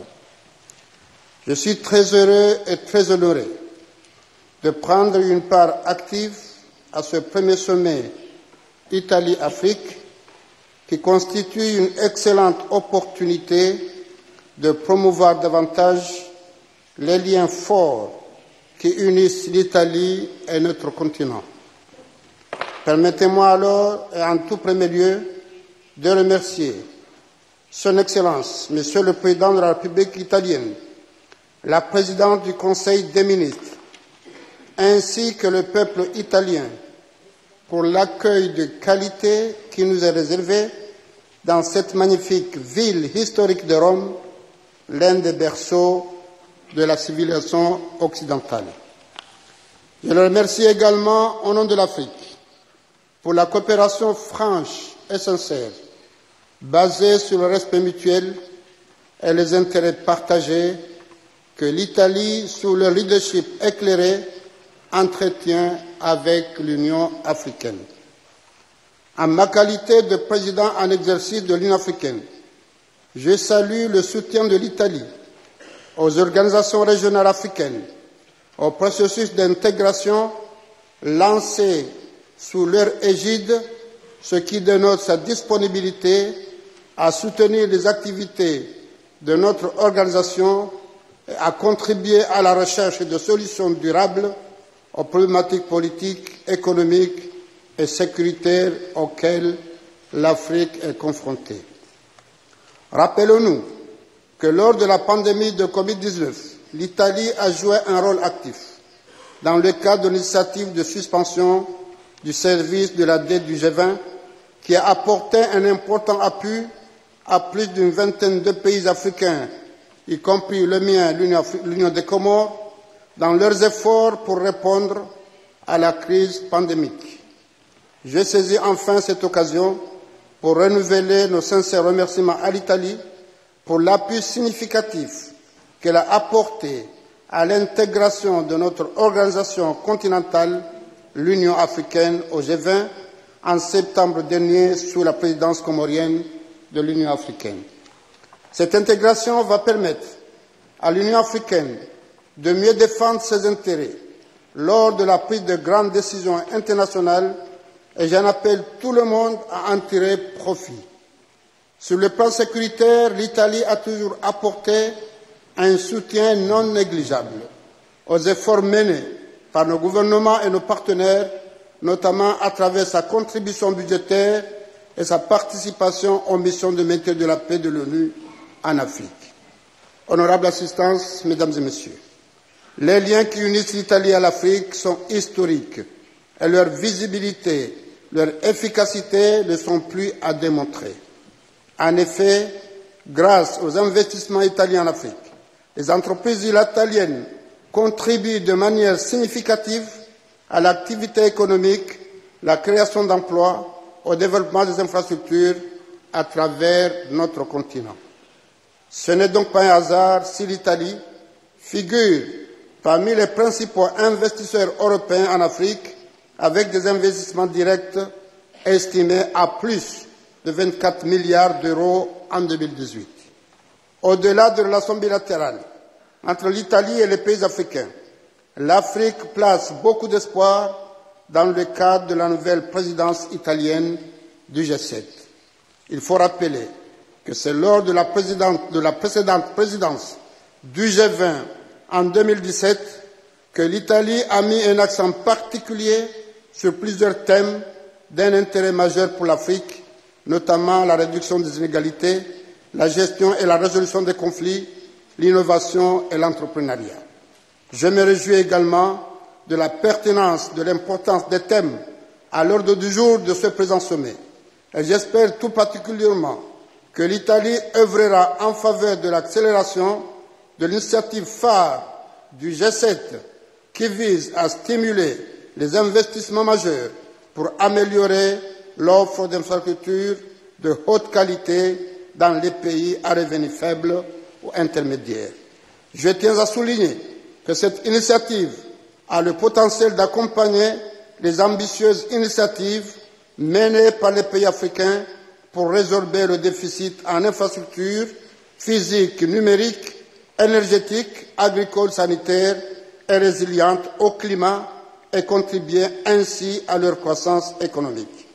Mesdames et Messieurs, au cœur de nos discussions, nous aurons à débattre du plan Mattei et nous nous renouvelons alors notre disponibilité à échanger sur les contours d'une coopération mutuellement bénéfique basée sur la prise en compte des intérêts économiques collectifs de nos pays.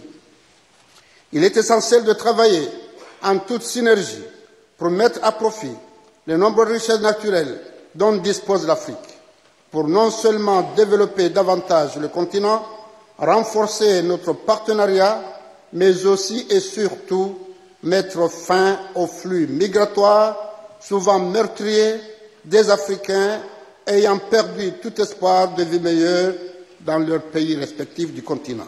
Et c'est pourquoi j'ose espérer que ce sommet va constituer une opportunité d'encourager l'Italie et nos autres partenaires bilatéraux à contribuer davantage aux efforts de reconstruction des ressources du FIDA, mais également aux autres initiatives visant à renforcer la sécurité alimentaire, à assurer la transformation des systèmes de production alimentaire en Afrique, entre autres. J'espère que ce sommet sera également l'opportunité de mobiliser davantage les financements en faveur de l'Association internationale de développement IDA pour plus de développement en Afrique. Le partenariat avec l'Italie est hautement apprécié en Afrique. Il est essentiel dans le cadre de la mise en œuvre de la ZLECAf et du plan d'action du groupe de travail sur la sécurité alimentaire constitué par la Commission de l'Union africaine à la suite du sommet Afrique aux États-Unis. Madame la Présidente du Conseil des ministres, chers collègues, avant de conclure mon propos, je voudrais aborder la question de la réforme du système économique mondial, un sujet d'actualité d'une importance capitale pour le succès de toute initiative visant à promouvoir un modèle de coopération basé sur des partenariats mutuellement bénéfiques. Je salue dans ce sens la décision de la présidence italienne du G7 d'inscrire parmi les priorités la défense du système international fondé sur des règles et main levée de l'avoir guidé les efforts de l'Italie visant à appuyer la réforme de la gouvernance économique mondiale et de l'architecture financière internationale. J'en appelle aussi au soutien actif de notre pays frère l'Italie, au plaidoyer de l'Afrique en faveur de la réforme de l'architecture financière internationale et d'une gouvernance économique mondiale plus juste, plus inclusive, reflétant les réalités politiques, économiques, sociales et actuelles. Mais pour qu'il y ait une croissance économique durable dans le monde, il faut aussi que la paix et la stabilité soient jalousement préservées. C'est dans ce sens que j'appelle la communauté internationale à se mobiliser davantage pour trouver une solution définitive, aussi bien à la guerre russo-ukraine, au conflit israélo-palestinien, à la guerre à la mer Rouge, qui affecte durement non seulement les pays concernés, mais aussi le monde dans son ensemble. Je vous remercie.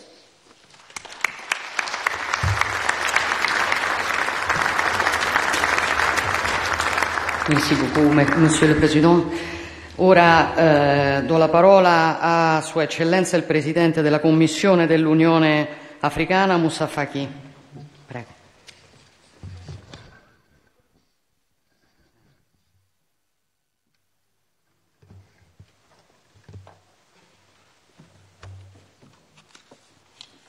Honorable Président du Sénat, Madame Giorgia Meloni, Présidente du Conseil des ministres d'Italie, Excellences, Mesdames et Messieurs les chefs d'État, de gouvernement et de délégation, Madame la Vice-Secrétaire générale des Nations Unies, ma très chère Amina Mohammed, Monsieur le Président du Conseil européen, Madame la Présidente de la Commission de l'Union européenne, Madame la Présidente du Parlement européen, Monsieur le Président de la Banque africaine de développement, Madame la Directrice générale du FMI, Madame la Directrice générale de l'UNESCO, Monsieur le Vice-président du Conseil, ministre des Affaires étrangères d'Italie, distingués invités, Mesdames et Messieurs.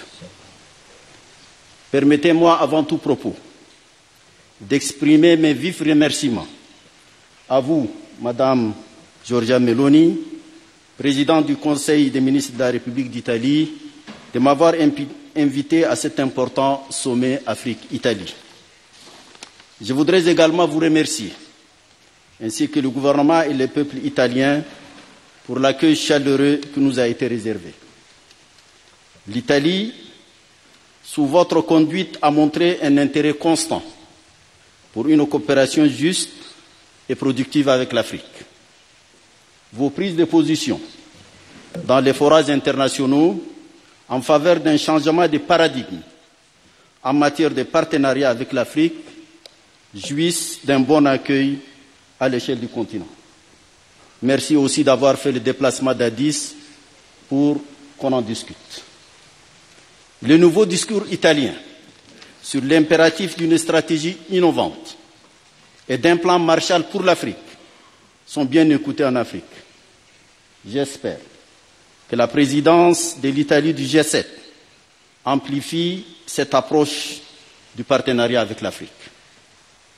En écho à de telles déclarations, il me plaît de mettre en relief 2 points essentiels. Certains principes doivent, à mes yeux, être bien considérés pour gouverner notre partenariat, à l'instar de bien d'autres à caractère stratégique, dont celui avec l'Union européenne. À cette occasion, je salue la présence de ma collègue Ursula, présidente de la Commission de l'Union européenne, ainsi que le président du Conseil européen, mon cher ami Charles Michel. Le premier de ces principes est celui de la liberté. Le partenariat international de l'Union africaine est fondé sur une conception de libre choix du partenaire. C'est un partenariat non aligné sur un bloc. En nous engageant avec un partenaire, nous sommes vigilants quant à garder notre totale liberté d'entretenir la diversité de nos partenaires. Nous n'imposons rien à notre partenaire, il ne nous impose rien. Notre partenariat est un partenariat de liberté et de consensus. Le second principe est celui des avantages réciproques. L'Afrique ne vient pas au partenariat démunie, les mains vides. L'Afrique s'engage dans son partenariat selon un rapport équilibré aux avantages mutuels et partagés. C'est cela qui rendra attractif et incitatif notre partenariat. Dois-je rappeler, mesdames et messieurs, que l'Afrique, c'est 30 millions de kilomètres carrés. L'Afrique, c'est 1,4 milliard d'habitants. L'Afrique, c'est des ressources naturelles gigantesques et j'en passe. Excellences, mesdames et messieurs, la seconde remarque que je souhaite soulever est celle relative aux priorités de l'Afrique. Nous sommes un continent aux prises certes avec une pluralité de défis. Défis sécuritaires, défis écologiques, défis sanitaires, défis de mobilité, défis technologiques, défis de financement de notre développement, défis d'intégration. Nos priorités découlent bien évidemment de ces défis. Si la problématique du développement de l'Afrique reste tributaire de la volonté et de la vision africaine, elle est également, compte tenu de l'interdépendance profonde des phénomènes globaux, tributaire de la structuration de l'ordre économique international et de la gouvernance mondiale. La formulation de nos priorités est dessinée par le référentiel stratégique de l'Union africaine qu'est l'agenda 2063 et facilitée par les stratégies élaborées dans les différents domaines de prédilection de notre partenariat stratégique. Dans cette vision, l'agriculture, les infrastructures, l'environnement, l'énergie, la santé, l'éducation, la digitalisation forment les pelotons de tête de nos priorités. À l'évidence, les obstacles qui se dressent devant la réalisation de telles priorités sont nombreux. Le lourd fardeau de la dette, les effets des changements climatiques, la montée de l'extrémisme violent et du terrorisme, l'instabilité politique et institutionnelle, les déficits de financements adéquats et les graves errements en matière de gouvernance. J'ai cru comprendre, Madame la Présidente du Conseil, que le plan Mattei que vous proposez et sur lequel nous aurions souhaité avoir été consultés abonde dans ce sens. L'Afrique est disposée à discuter les contours et les modalités de sa mise en œuvre. Je dois insister ici sur la nécessité de joindre les actes aux paroles. Vous comprendrez bien que l'on ne puisse se suffire de seules promesses souvent non tenues. Madame la Présidente, Excellences, Mesdames et Messieurs, l'Italie est le principal point de chute des flux migratoires venus d'Afrique à travers la Méditerranée. Elle partage donc avec l'Afrique les soucis permanents de trouver une solution durable à ces phénomènes devenus tragiques à répétition. Non seulement la migration massive de peuples de notre continent, d'une force de travail à son âge d'or, mais elle les fait dans le malheur, l'extrême précarité et l'indignité de nos peuples, notre jeunesse en particulier. La portée de notre partenariat autour de cette problématique restera limitée tant qu'elle n'aura pas culminé en une modification structurelle du modèle de développement, incluant une nouvelle approche de la gestion des flux migratoires. Il n'y a point de stratégie performante ici qu'une seule, transformer en espace de prospérité et d'épanouissement les vastes contrées de pauvreté, d'exclusion et de souffrances humaines. Le remède est là. Il est dans le partage de la prospérité, l'égalité dans la prospérité. Le monde est comme les vases communicants. Remplissez l'un et créez la passerelle et vous verrez. Dans ce combat, l'Afrique est consciente qu'elle doit assumer ses responsabilités pour promouvoir et faire respecter les principes de son partenariat d'une part et centrer ce partenariat sur ses priorités. Je dois ici, pour être plus clair, réitérer certaines précédentes déclarations et souligner avec force que l'Afrique ne tend pas ses mains aux partenaires en mendiant, en n'offrant rien.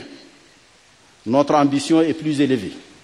Nous plaidons en faveur d'un changement de paradigme pour un nouveau modèle de partenariat qui trace la voie vers un monde plus juste et donc plus pertinent pour construire la paix et la prospérité à travers les points d'amitié et non par des barrières de sécurité perçues comme des barrières d'hostilité. La responsabilité est donc forcément collective.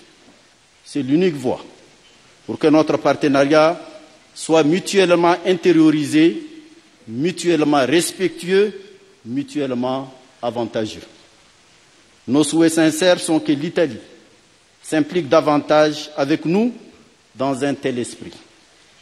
C'est la quintessence du message que nous sommes venus porter. Monsieur le ministre Tajani, il y a 7 ans, je me suis présenté quand vous présidiez le Parlement européen, j'ai transmis pratiquement le même message. Les espoirs sont immenses que notre partenariat augure une ère nouvelle dans la conception et la mise en œuvre de notre partenariat, de notre nouveau type de partenariat. Je vous remercie de votre bienveillante attention.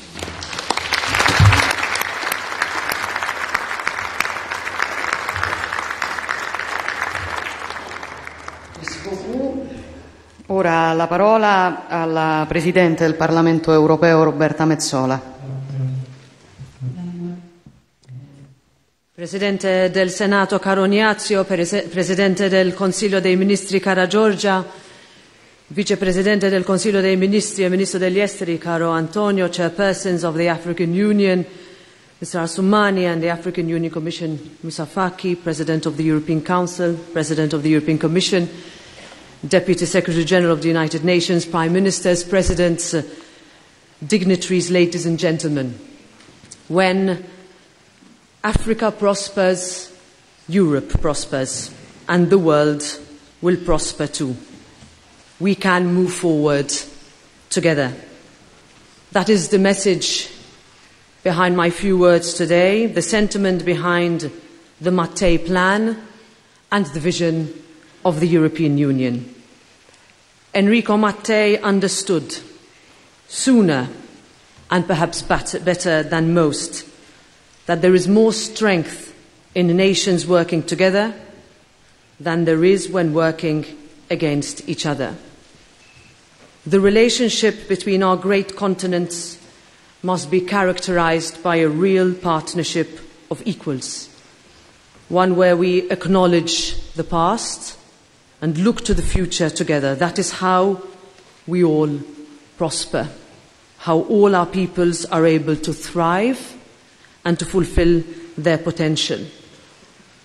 Permettetemi quindi di esprimere la mia gratitudine al Presidente Meloni e al Ministro Tajani per aver portato avanti questo progetto, un vero e proprio cambiamento di mentalità che era atteso da tempo. Allow me also to pay tribute to the work of the African Union under the leadership of Moussa Faki and President Azali Assoumani. As Moussa Faki often says, we Europeans and Africans have a comparative advantage, but if we don't cultivate it, it will disappear to the benefit of other players. Business, trade and investment can only prosper, creating jobs and sustainable, inclusive growth in a climate of peace, security, stability, respect for human rights, and good governance. Dear friends, the world is changing, and we must change with it. 12 of the 20 fastest growing economies on the planet are in Africa. It has been described as the young land in an aging world. And the narrative around the continent and our relationship must evolve. All of this while the clock of a climate emergency keeps on ticking. Nowhere is this felt more acutely than Africa. In too many places we are seeing land receding while sea levels rise. The challenge of our generation requires joint effort, real partnership. We can ensure a path to real prosperity, economic growth, while saving our planet and safeguarding rights. We've shown that we can be on the same page time and again. As we step up the energy transition, Africa will lead the way for the global push. We are entering a new era of international interdependency, where cooperation has never been more important. And this has made this event all the more urgent. Europe and Africa have been friends and allies for many years, and our cooperation has already yielded tangible results, considerable investment and sharing. Yet, we need to have the courage to be honest with ourselves, honest about where we have succeeded, honest also about where we can do better. And Europe understands the responsibility that it bears here. We need to deliver on our promises, fill the funding gaps that remain, and move on infrastructural, education, agricultural, food security investments. And there are challenges that go beyond the immediate. I grew up on Malta, an island further to the south than Tunis. My generation is the first not to have experienced colonialism. We know how difficult it is to break with the past and forge new relationships as partners around the same table. But a new way is possible, it is desirable, and it is achievable. Africa has all that it takes to be the next global economic powerhouse, a pioneer in green tech, emerging tourism destinations, and a leader in the digital transition. Nearly 500 million consumers in Africa already pay on mobile phone platforms launched by local talent. In the energy sector, it is a continent unrivaled. Europe has an energy supply challenge, and Africa has the potential to be a massive supplier of any renewable and green energy. This also applies for raw materials and rare earths. We can grow together sustainably, not at the expense of each other. The European and African continents also have a joint interest when it comes to security concerns. Recent developments underscored those related to our trade networks. So when we say that Africa must take its rightful seat at the table as partners, as equals, it is an understanding that our continents, our countries and our people need each other to emerge stronger from global challenges and to foster economic growth in a win-win for all. Africa has everything it needs to fulfill its vast potential, and Europe can be a partner. Take, for instance, the Mediterranean region, the potential that it has to return to its former glory as a hub for business, exchange of goods, services, tourism, and ideas are limitless. Too often, our discussions are only dominated by short-term considerations, and this has been particularly true when we speak about migration. Now, of course, this is a pressing issue. It needs partnership to address holistically, but it is certainly not the only one. Our discussions need to move beyond the immediate, and this needs to start with us. On behalf of the European Parliament, I am here today to show our commitment to making our shared future safer, more prosperous, more secure. Europe has a role to play without imposition, with reciprocal trust. Over the years, the European Parliament has had the honour of welcoming many of you to our House. Our regular interactions with parliaments from African countries and joint parliamentary assemblies are an excellent basis and a proof of our commitment to strengthen ties. Perché se l'Africa cresce, cresce anche l'Europa e il mondo intero. Grazie.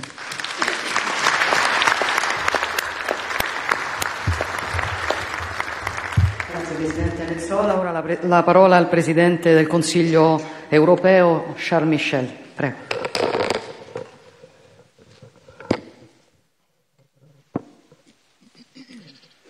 Monsieur le Président du Sénat, Madame la Présidente du Conseil des ministres, chère Giorgia, Excellences, Mesdames et Messieurs, chacun en vos titres, grades et qualités. Je souhaiterais d'abord vous remercier, Madame la Présidente du Conseil, pour cette initiative, pour cette hospitalité et pour votre implication sans faille pour porter haut à l'agenda la relation non seulement entre l'Italie, mais également entre l'Union européenne et le continent africain. Je salue aussi l'effort sans relâche et l'expérience du ministre Tajani dans ce cadre-là.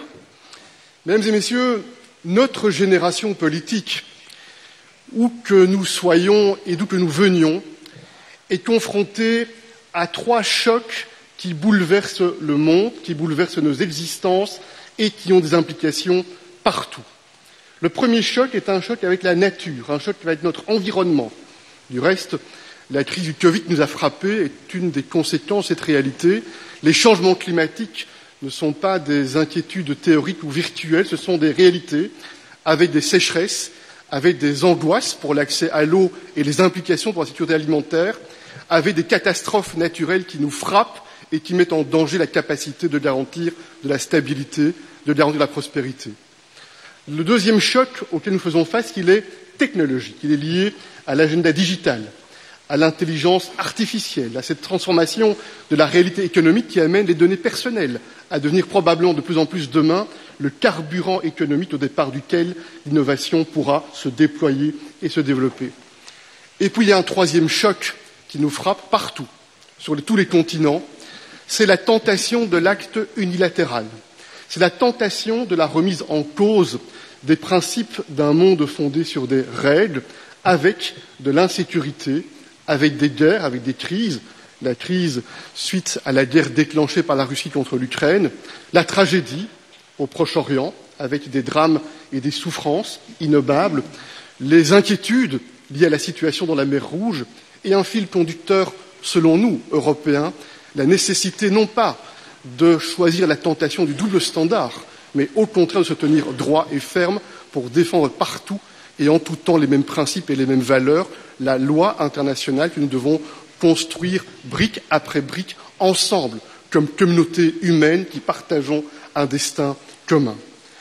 Et dans ce monde auquel nous sommes confrontés, il n'y a pas pour nous, Européens, l'ombre d'un doute, c'est la coopération, c'est le respect et c'est la volonté de travailler ensemble qui peut être, qui doit être la solution. Et en cela, je veux bien sûr saluer cette implication au départ de cette initiative, ce plan Mattei, qui s'inscrit, me semble-t-il, très largement dans le même type de logiciel, dans le même type de paradigme. Cher Moussa Faki, vous y avez fait référence, ce paradigme qui a conduit à ce sommet qui avait été préparé minutieusement ensemble, Africains et Européens, à Bruxelles, il y a 2 ans, avec des principes fondamentaux et des principes fondateurs qui ont été mis en évidence et que je veux affirmer ici avec solennité.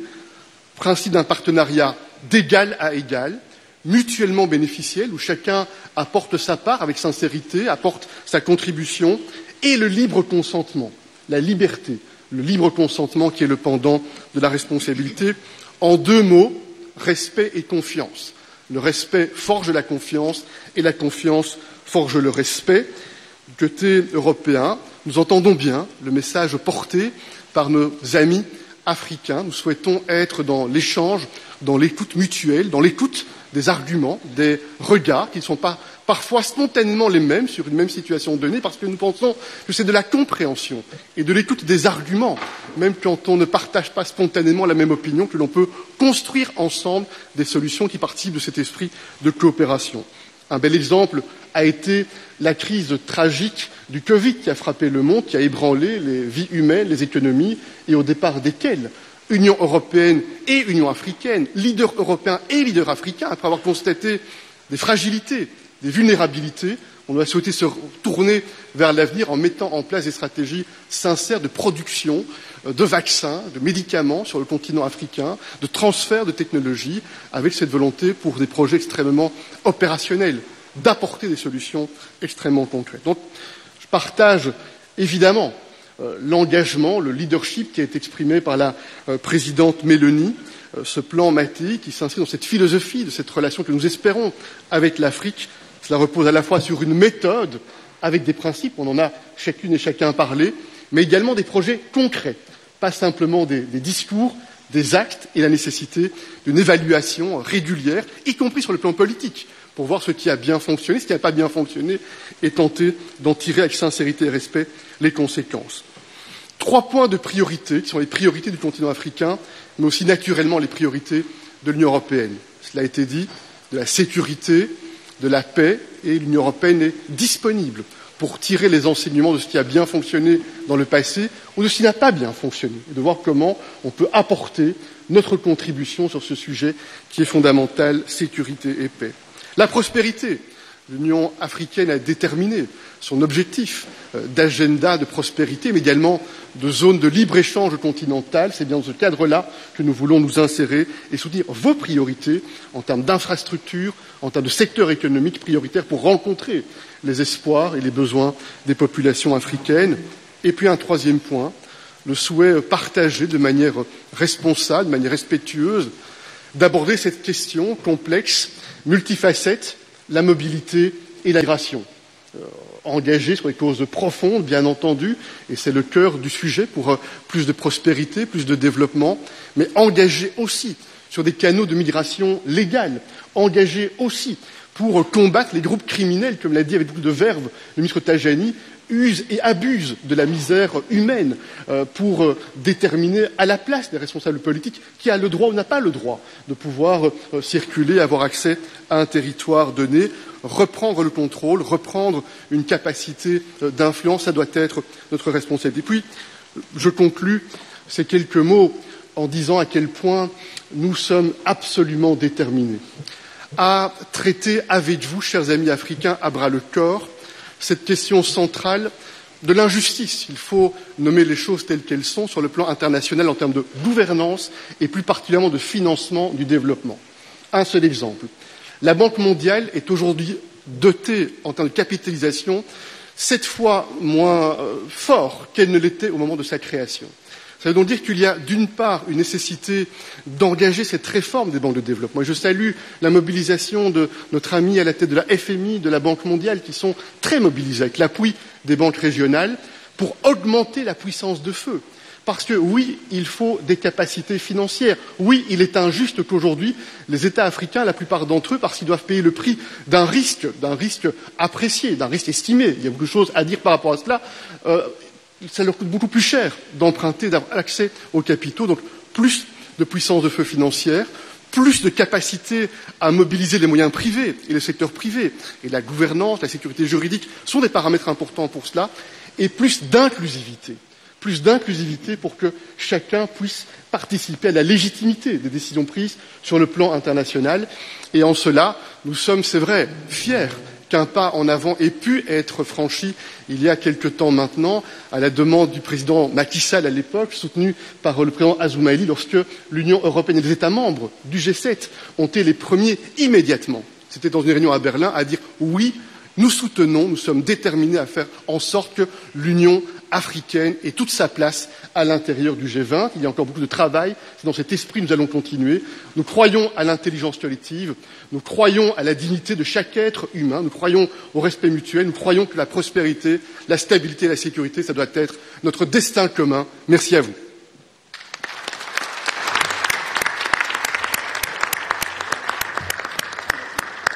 Merci Charles. La parola ora alla Presidente della Commissione europea Ursula von der Leyen. Prego.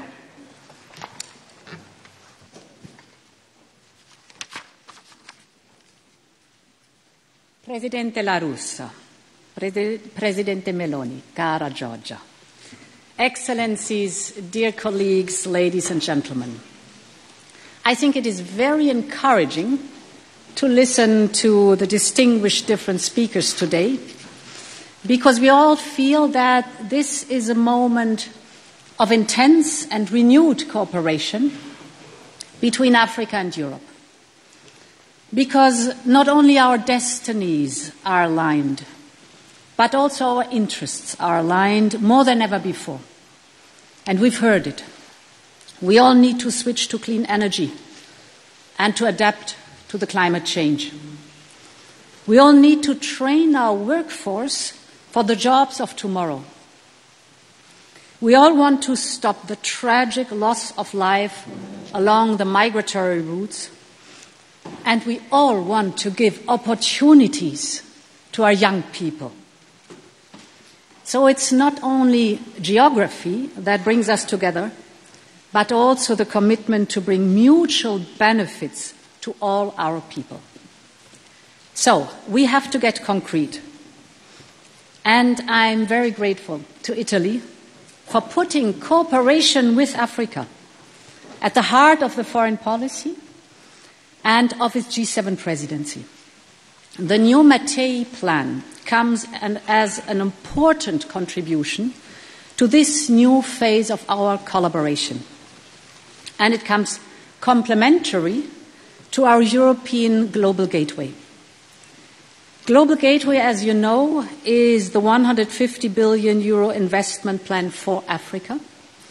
And this is plain and simply Team Europe at work. Today I would like to focus on 3 issues where Europe and Africa have agreed to work together and where Italy's engagement can really make a difference. First, energy and climate. Second, education and skills. And third, migration. On my first point, energy and climate. Today, only 2% of global investments in clean energy go to Africa. This is sobering. This is very sobering, given Africa's immense potential as a clean energy powerhouse. Africa has the space, the wind, the sun, just to name a few. What it lacks is infrastructure. But together, we can change this. With Global Gateway, we aim to bring clean energy to 100 million people who currently don't have access to energy. This can turn out as a double win. Africa can not only produce enough clean energy to power up the African continent, but also to create revenues by exporting.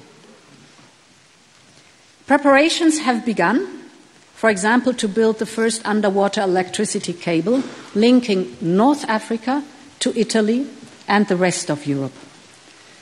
And, for example, our new hydrogen bank is now open to African producers. This means good jobs, energy, energy security for both Africa and Europe. My second point. Global Gateway has a strong focus on building the local skills that Africa needs.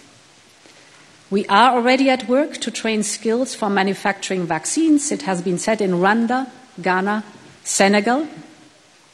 We are training the workforce in Kenya and Namibia to produce clean hydrogen.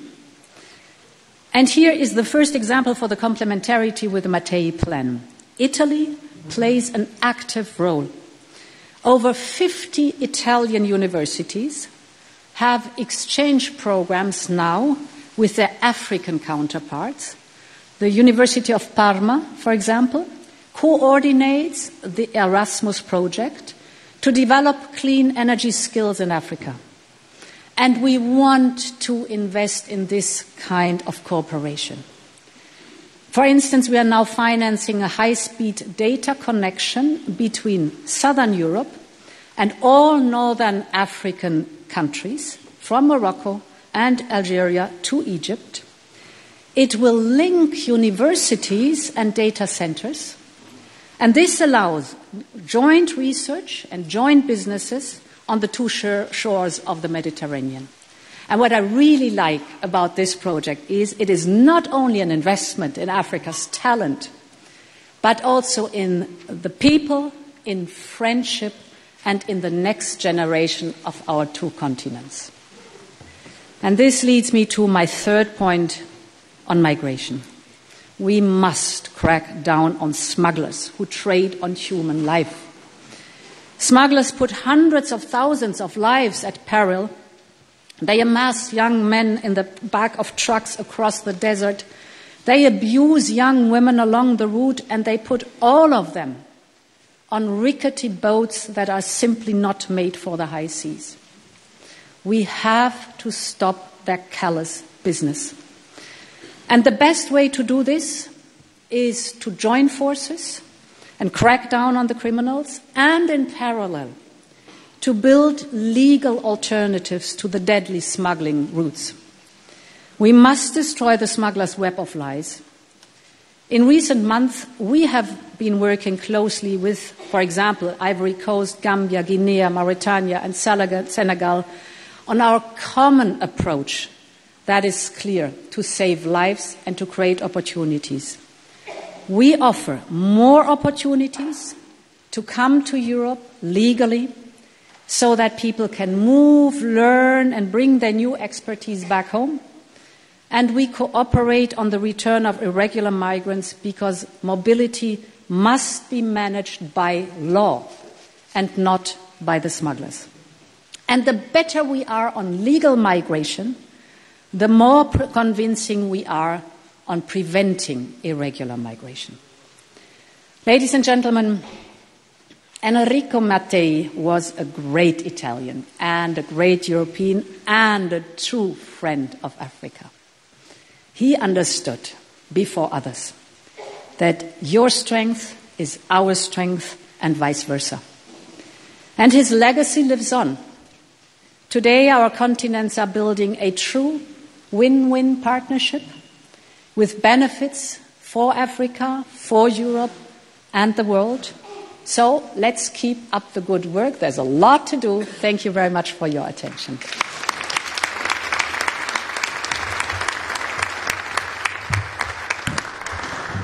Thank you very much, Ursula. L'ultimo intervento di questa sessione introduttiva è affidato al Vice Segretario Generale delle Nazioni Unite, Amina Mohammed. Prego, grazie. Prime Minister Meloni, Excellencies, ladies and gentlemen, it is indeed a pleasure to be here with you today, and I thank the leadership of Prime Minister Meloni and the Government of Italy for hosting this summit in this august House of the People. I believe that two things unite each of us here today. A conviction that my continent, Africa, holds near boundless potential, and we've heard that from all speakers today. But we also see today that the geopolitical landscape is fast changing, and that will require a different way of working towards the commitment to seeing that the potential of Africa is realized. and some of this we have seen as demonstrated in the proposed Mattei plan. Yet the global reality is that we are falling behind. The commitments that we have made over the last decades have been exacerbated by the lack of ability to come back from different crises, climate, COVID, Ukraine, and more recently, our moral crisis in Israel and Gaza. At the halfway point of the 2030 agenda, progress on the Sustainable Development Goals is falling woefully short. Only 15% of the targets are on track to be met by 2030, and by any standard, that is a fail. With our dynamic and booming youth population, our wealth of critical minerals, and the vast renewable energy prospects in Africa, Africa could become a clean energy powerhouse and a digital service centre and the next great manufacturing hub of the world. But realising this immense potential relies on sustainable development, from building resilient, modern infrastructure, including energy, the food systems, health systems, and investing in education and skills for young people. And here we welcome the African Union making the 2024 its year of education. But the lack of finance and long-term investments is the critical constraint to current progress, as we deal equally with trying to recover and invest in peace. The SDG finance gap is immense and it is growing. And sadly, many of our wealthy countries' promises of finance for development and climate action remain unfulfilled, eroding a trust and exacerbating the root causes of the continent, such that we cannot get ahead of the challenges that face us. Excellencies, the forward way is, of course, and always has been clear. And at last year's SDG summit, we were pleased to see global leaders agree to get the goals back on track. That includes endorsing the SG's proposal for an SDG stimulus of $500 billion a year, which all of us must try to get behind. But it also includes a commitment to focus global efforts on driving progress in critical areas, each of which can spur broader development gains and drive progress across all goals. This approach mirrors the African Union's new 10-year plan for Agenda 2063, as well as the efforts to create an African continental free trade area.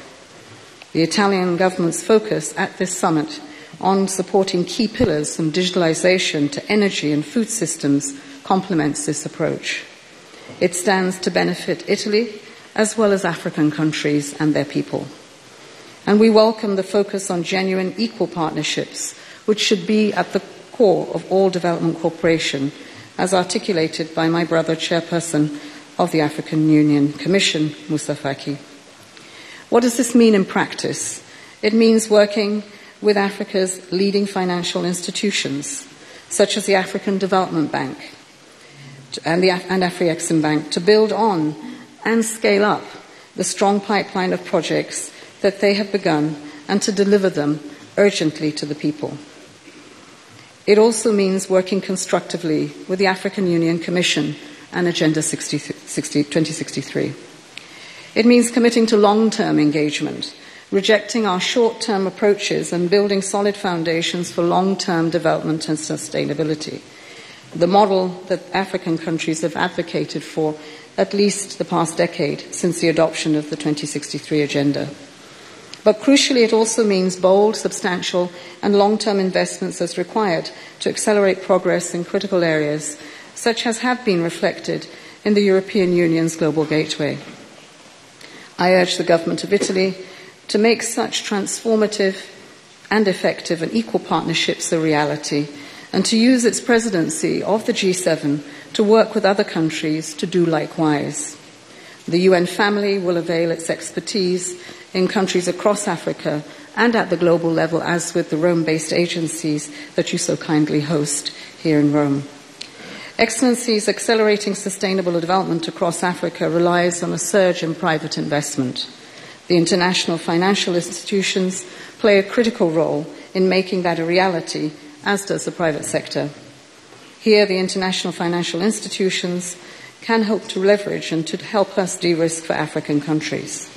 And here, African countries play a strong role in working with the World Bank and its new vision for people, prosperity and a livable planet, but also with the IMF to further the opportunity of the Resilience and Sustainability Trust and the Poverty Reduction and Growth Trust. It also means pursuing peace and stability, and we welcome the African Union's ambition to silence the guns as part of the 2063 agenda. It does also mean creating policies and regulations needed to attract companies underpinned by strong, well-run public institutions. And it means increasing domestic resources through effective and transparent means in both partnerships on which the private investment can build. Excellencies, to support sustainable development across Africa and beyond, our international systems need a refresh so that they are fit for the 21st century and the numerous crises that we see ourselves facing every year. Our international financial institutions largely reflect the world in which they were created almost 80 years ago. African countries are not represented appropriately, and the institutions are largely insufficiently responsive to their needs. And it is now time to make that change. We need new frameworks to address these technologies and to help release the potential so that we can accelerate towards the ambitions and the vision of Agenda 2063. On all these fronts, this year presents a critical opportunity for change, and the UN Summit of the Future in September can be that change. We're urging African countries to work together for an outcome that delivers the change that we need with that collective voice. We also urge Italy to join hands and support these efforts, using again its G7 leadership, its membership of the G20, to bring other nations on board. Together we believe that working in genuine and equal partnerships, we can realise the immense potential of Africa for the benefit of everyone. That shared ambition is what unites us here today, and we wish you every success with this important gathering. Thank you.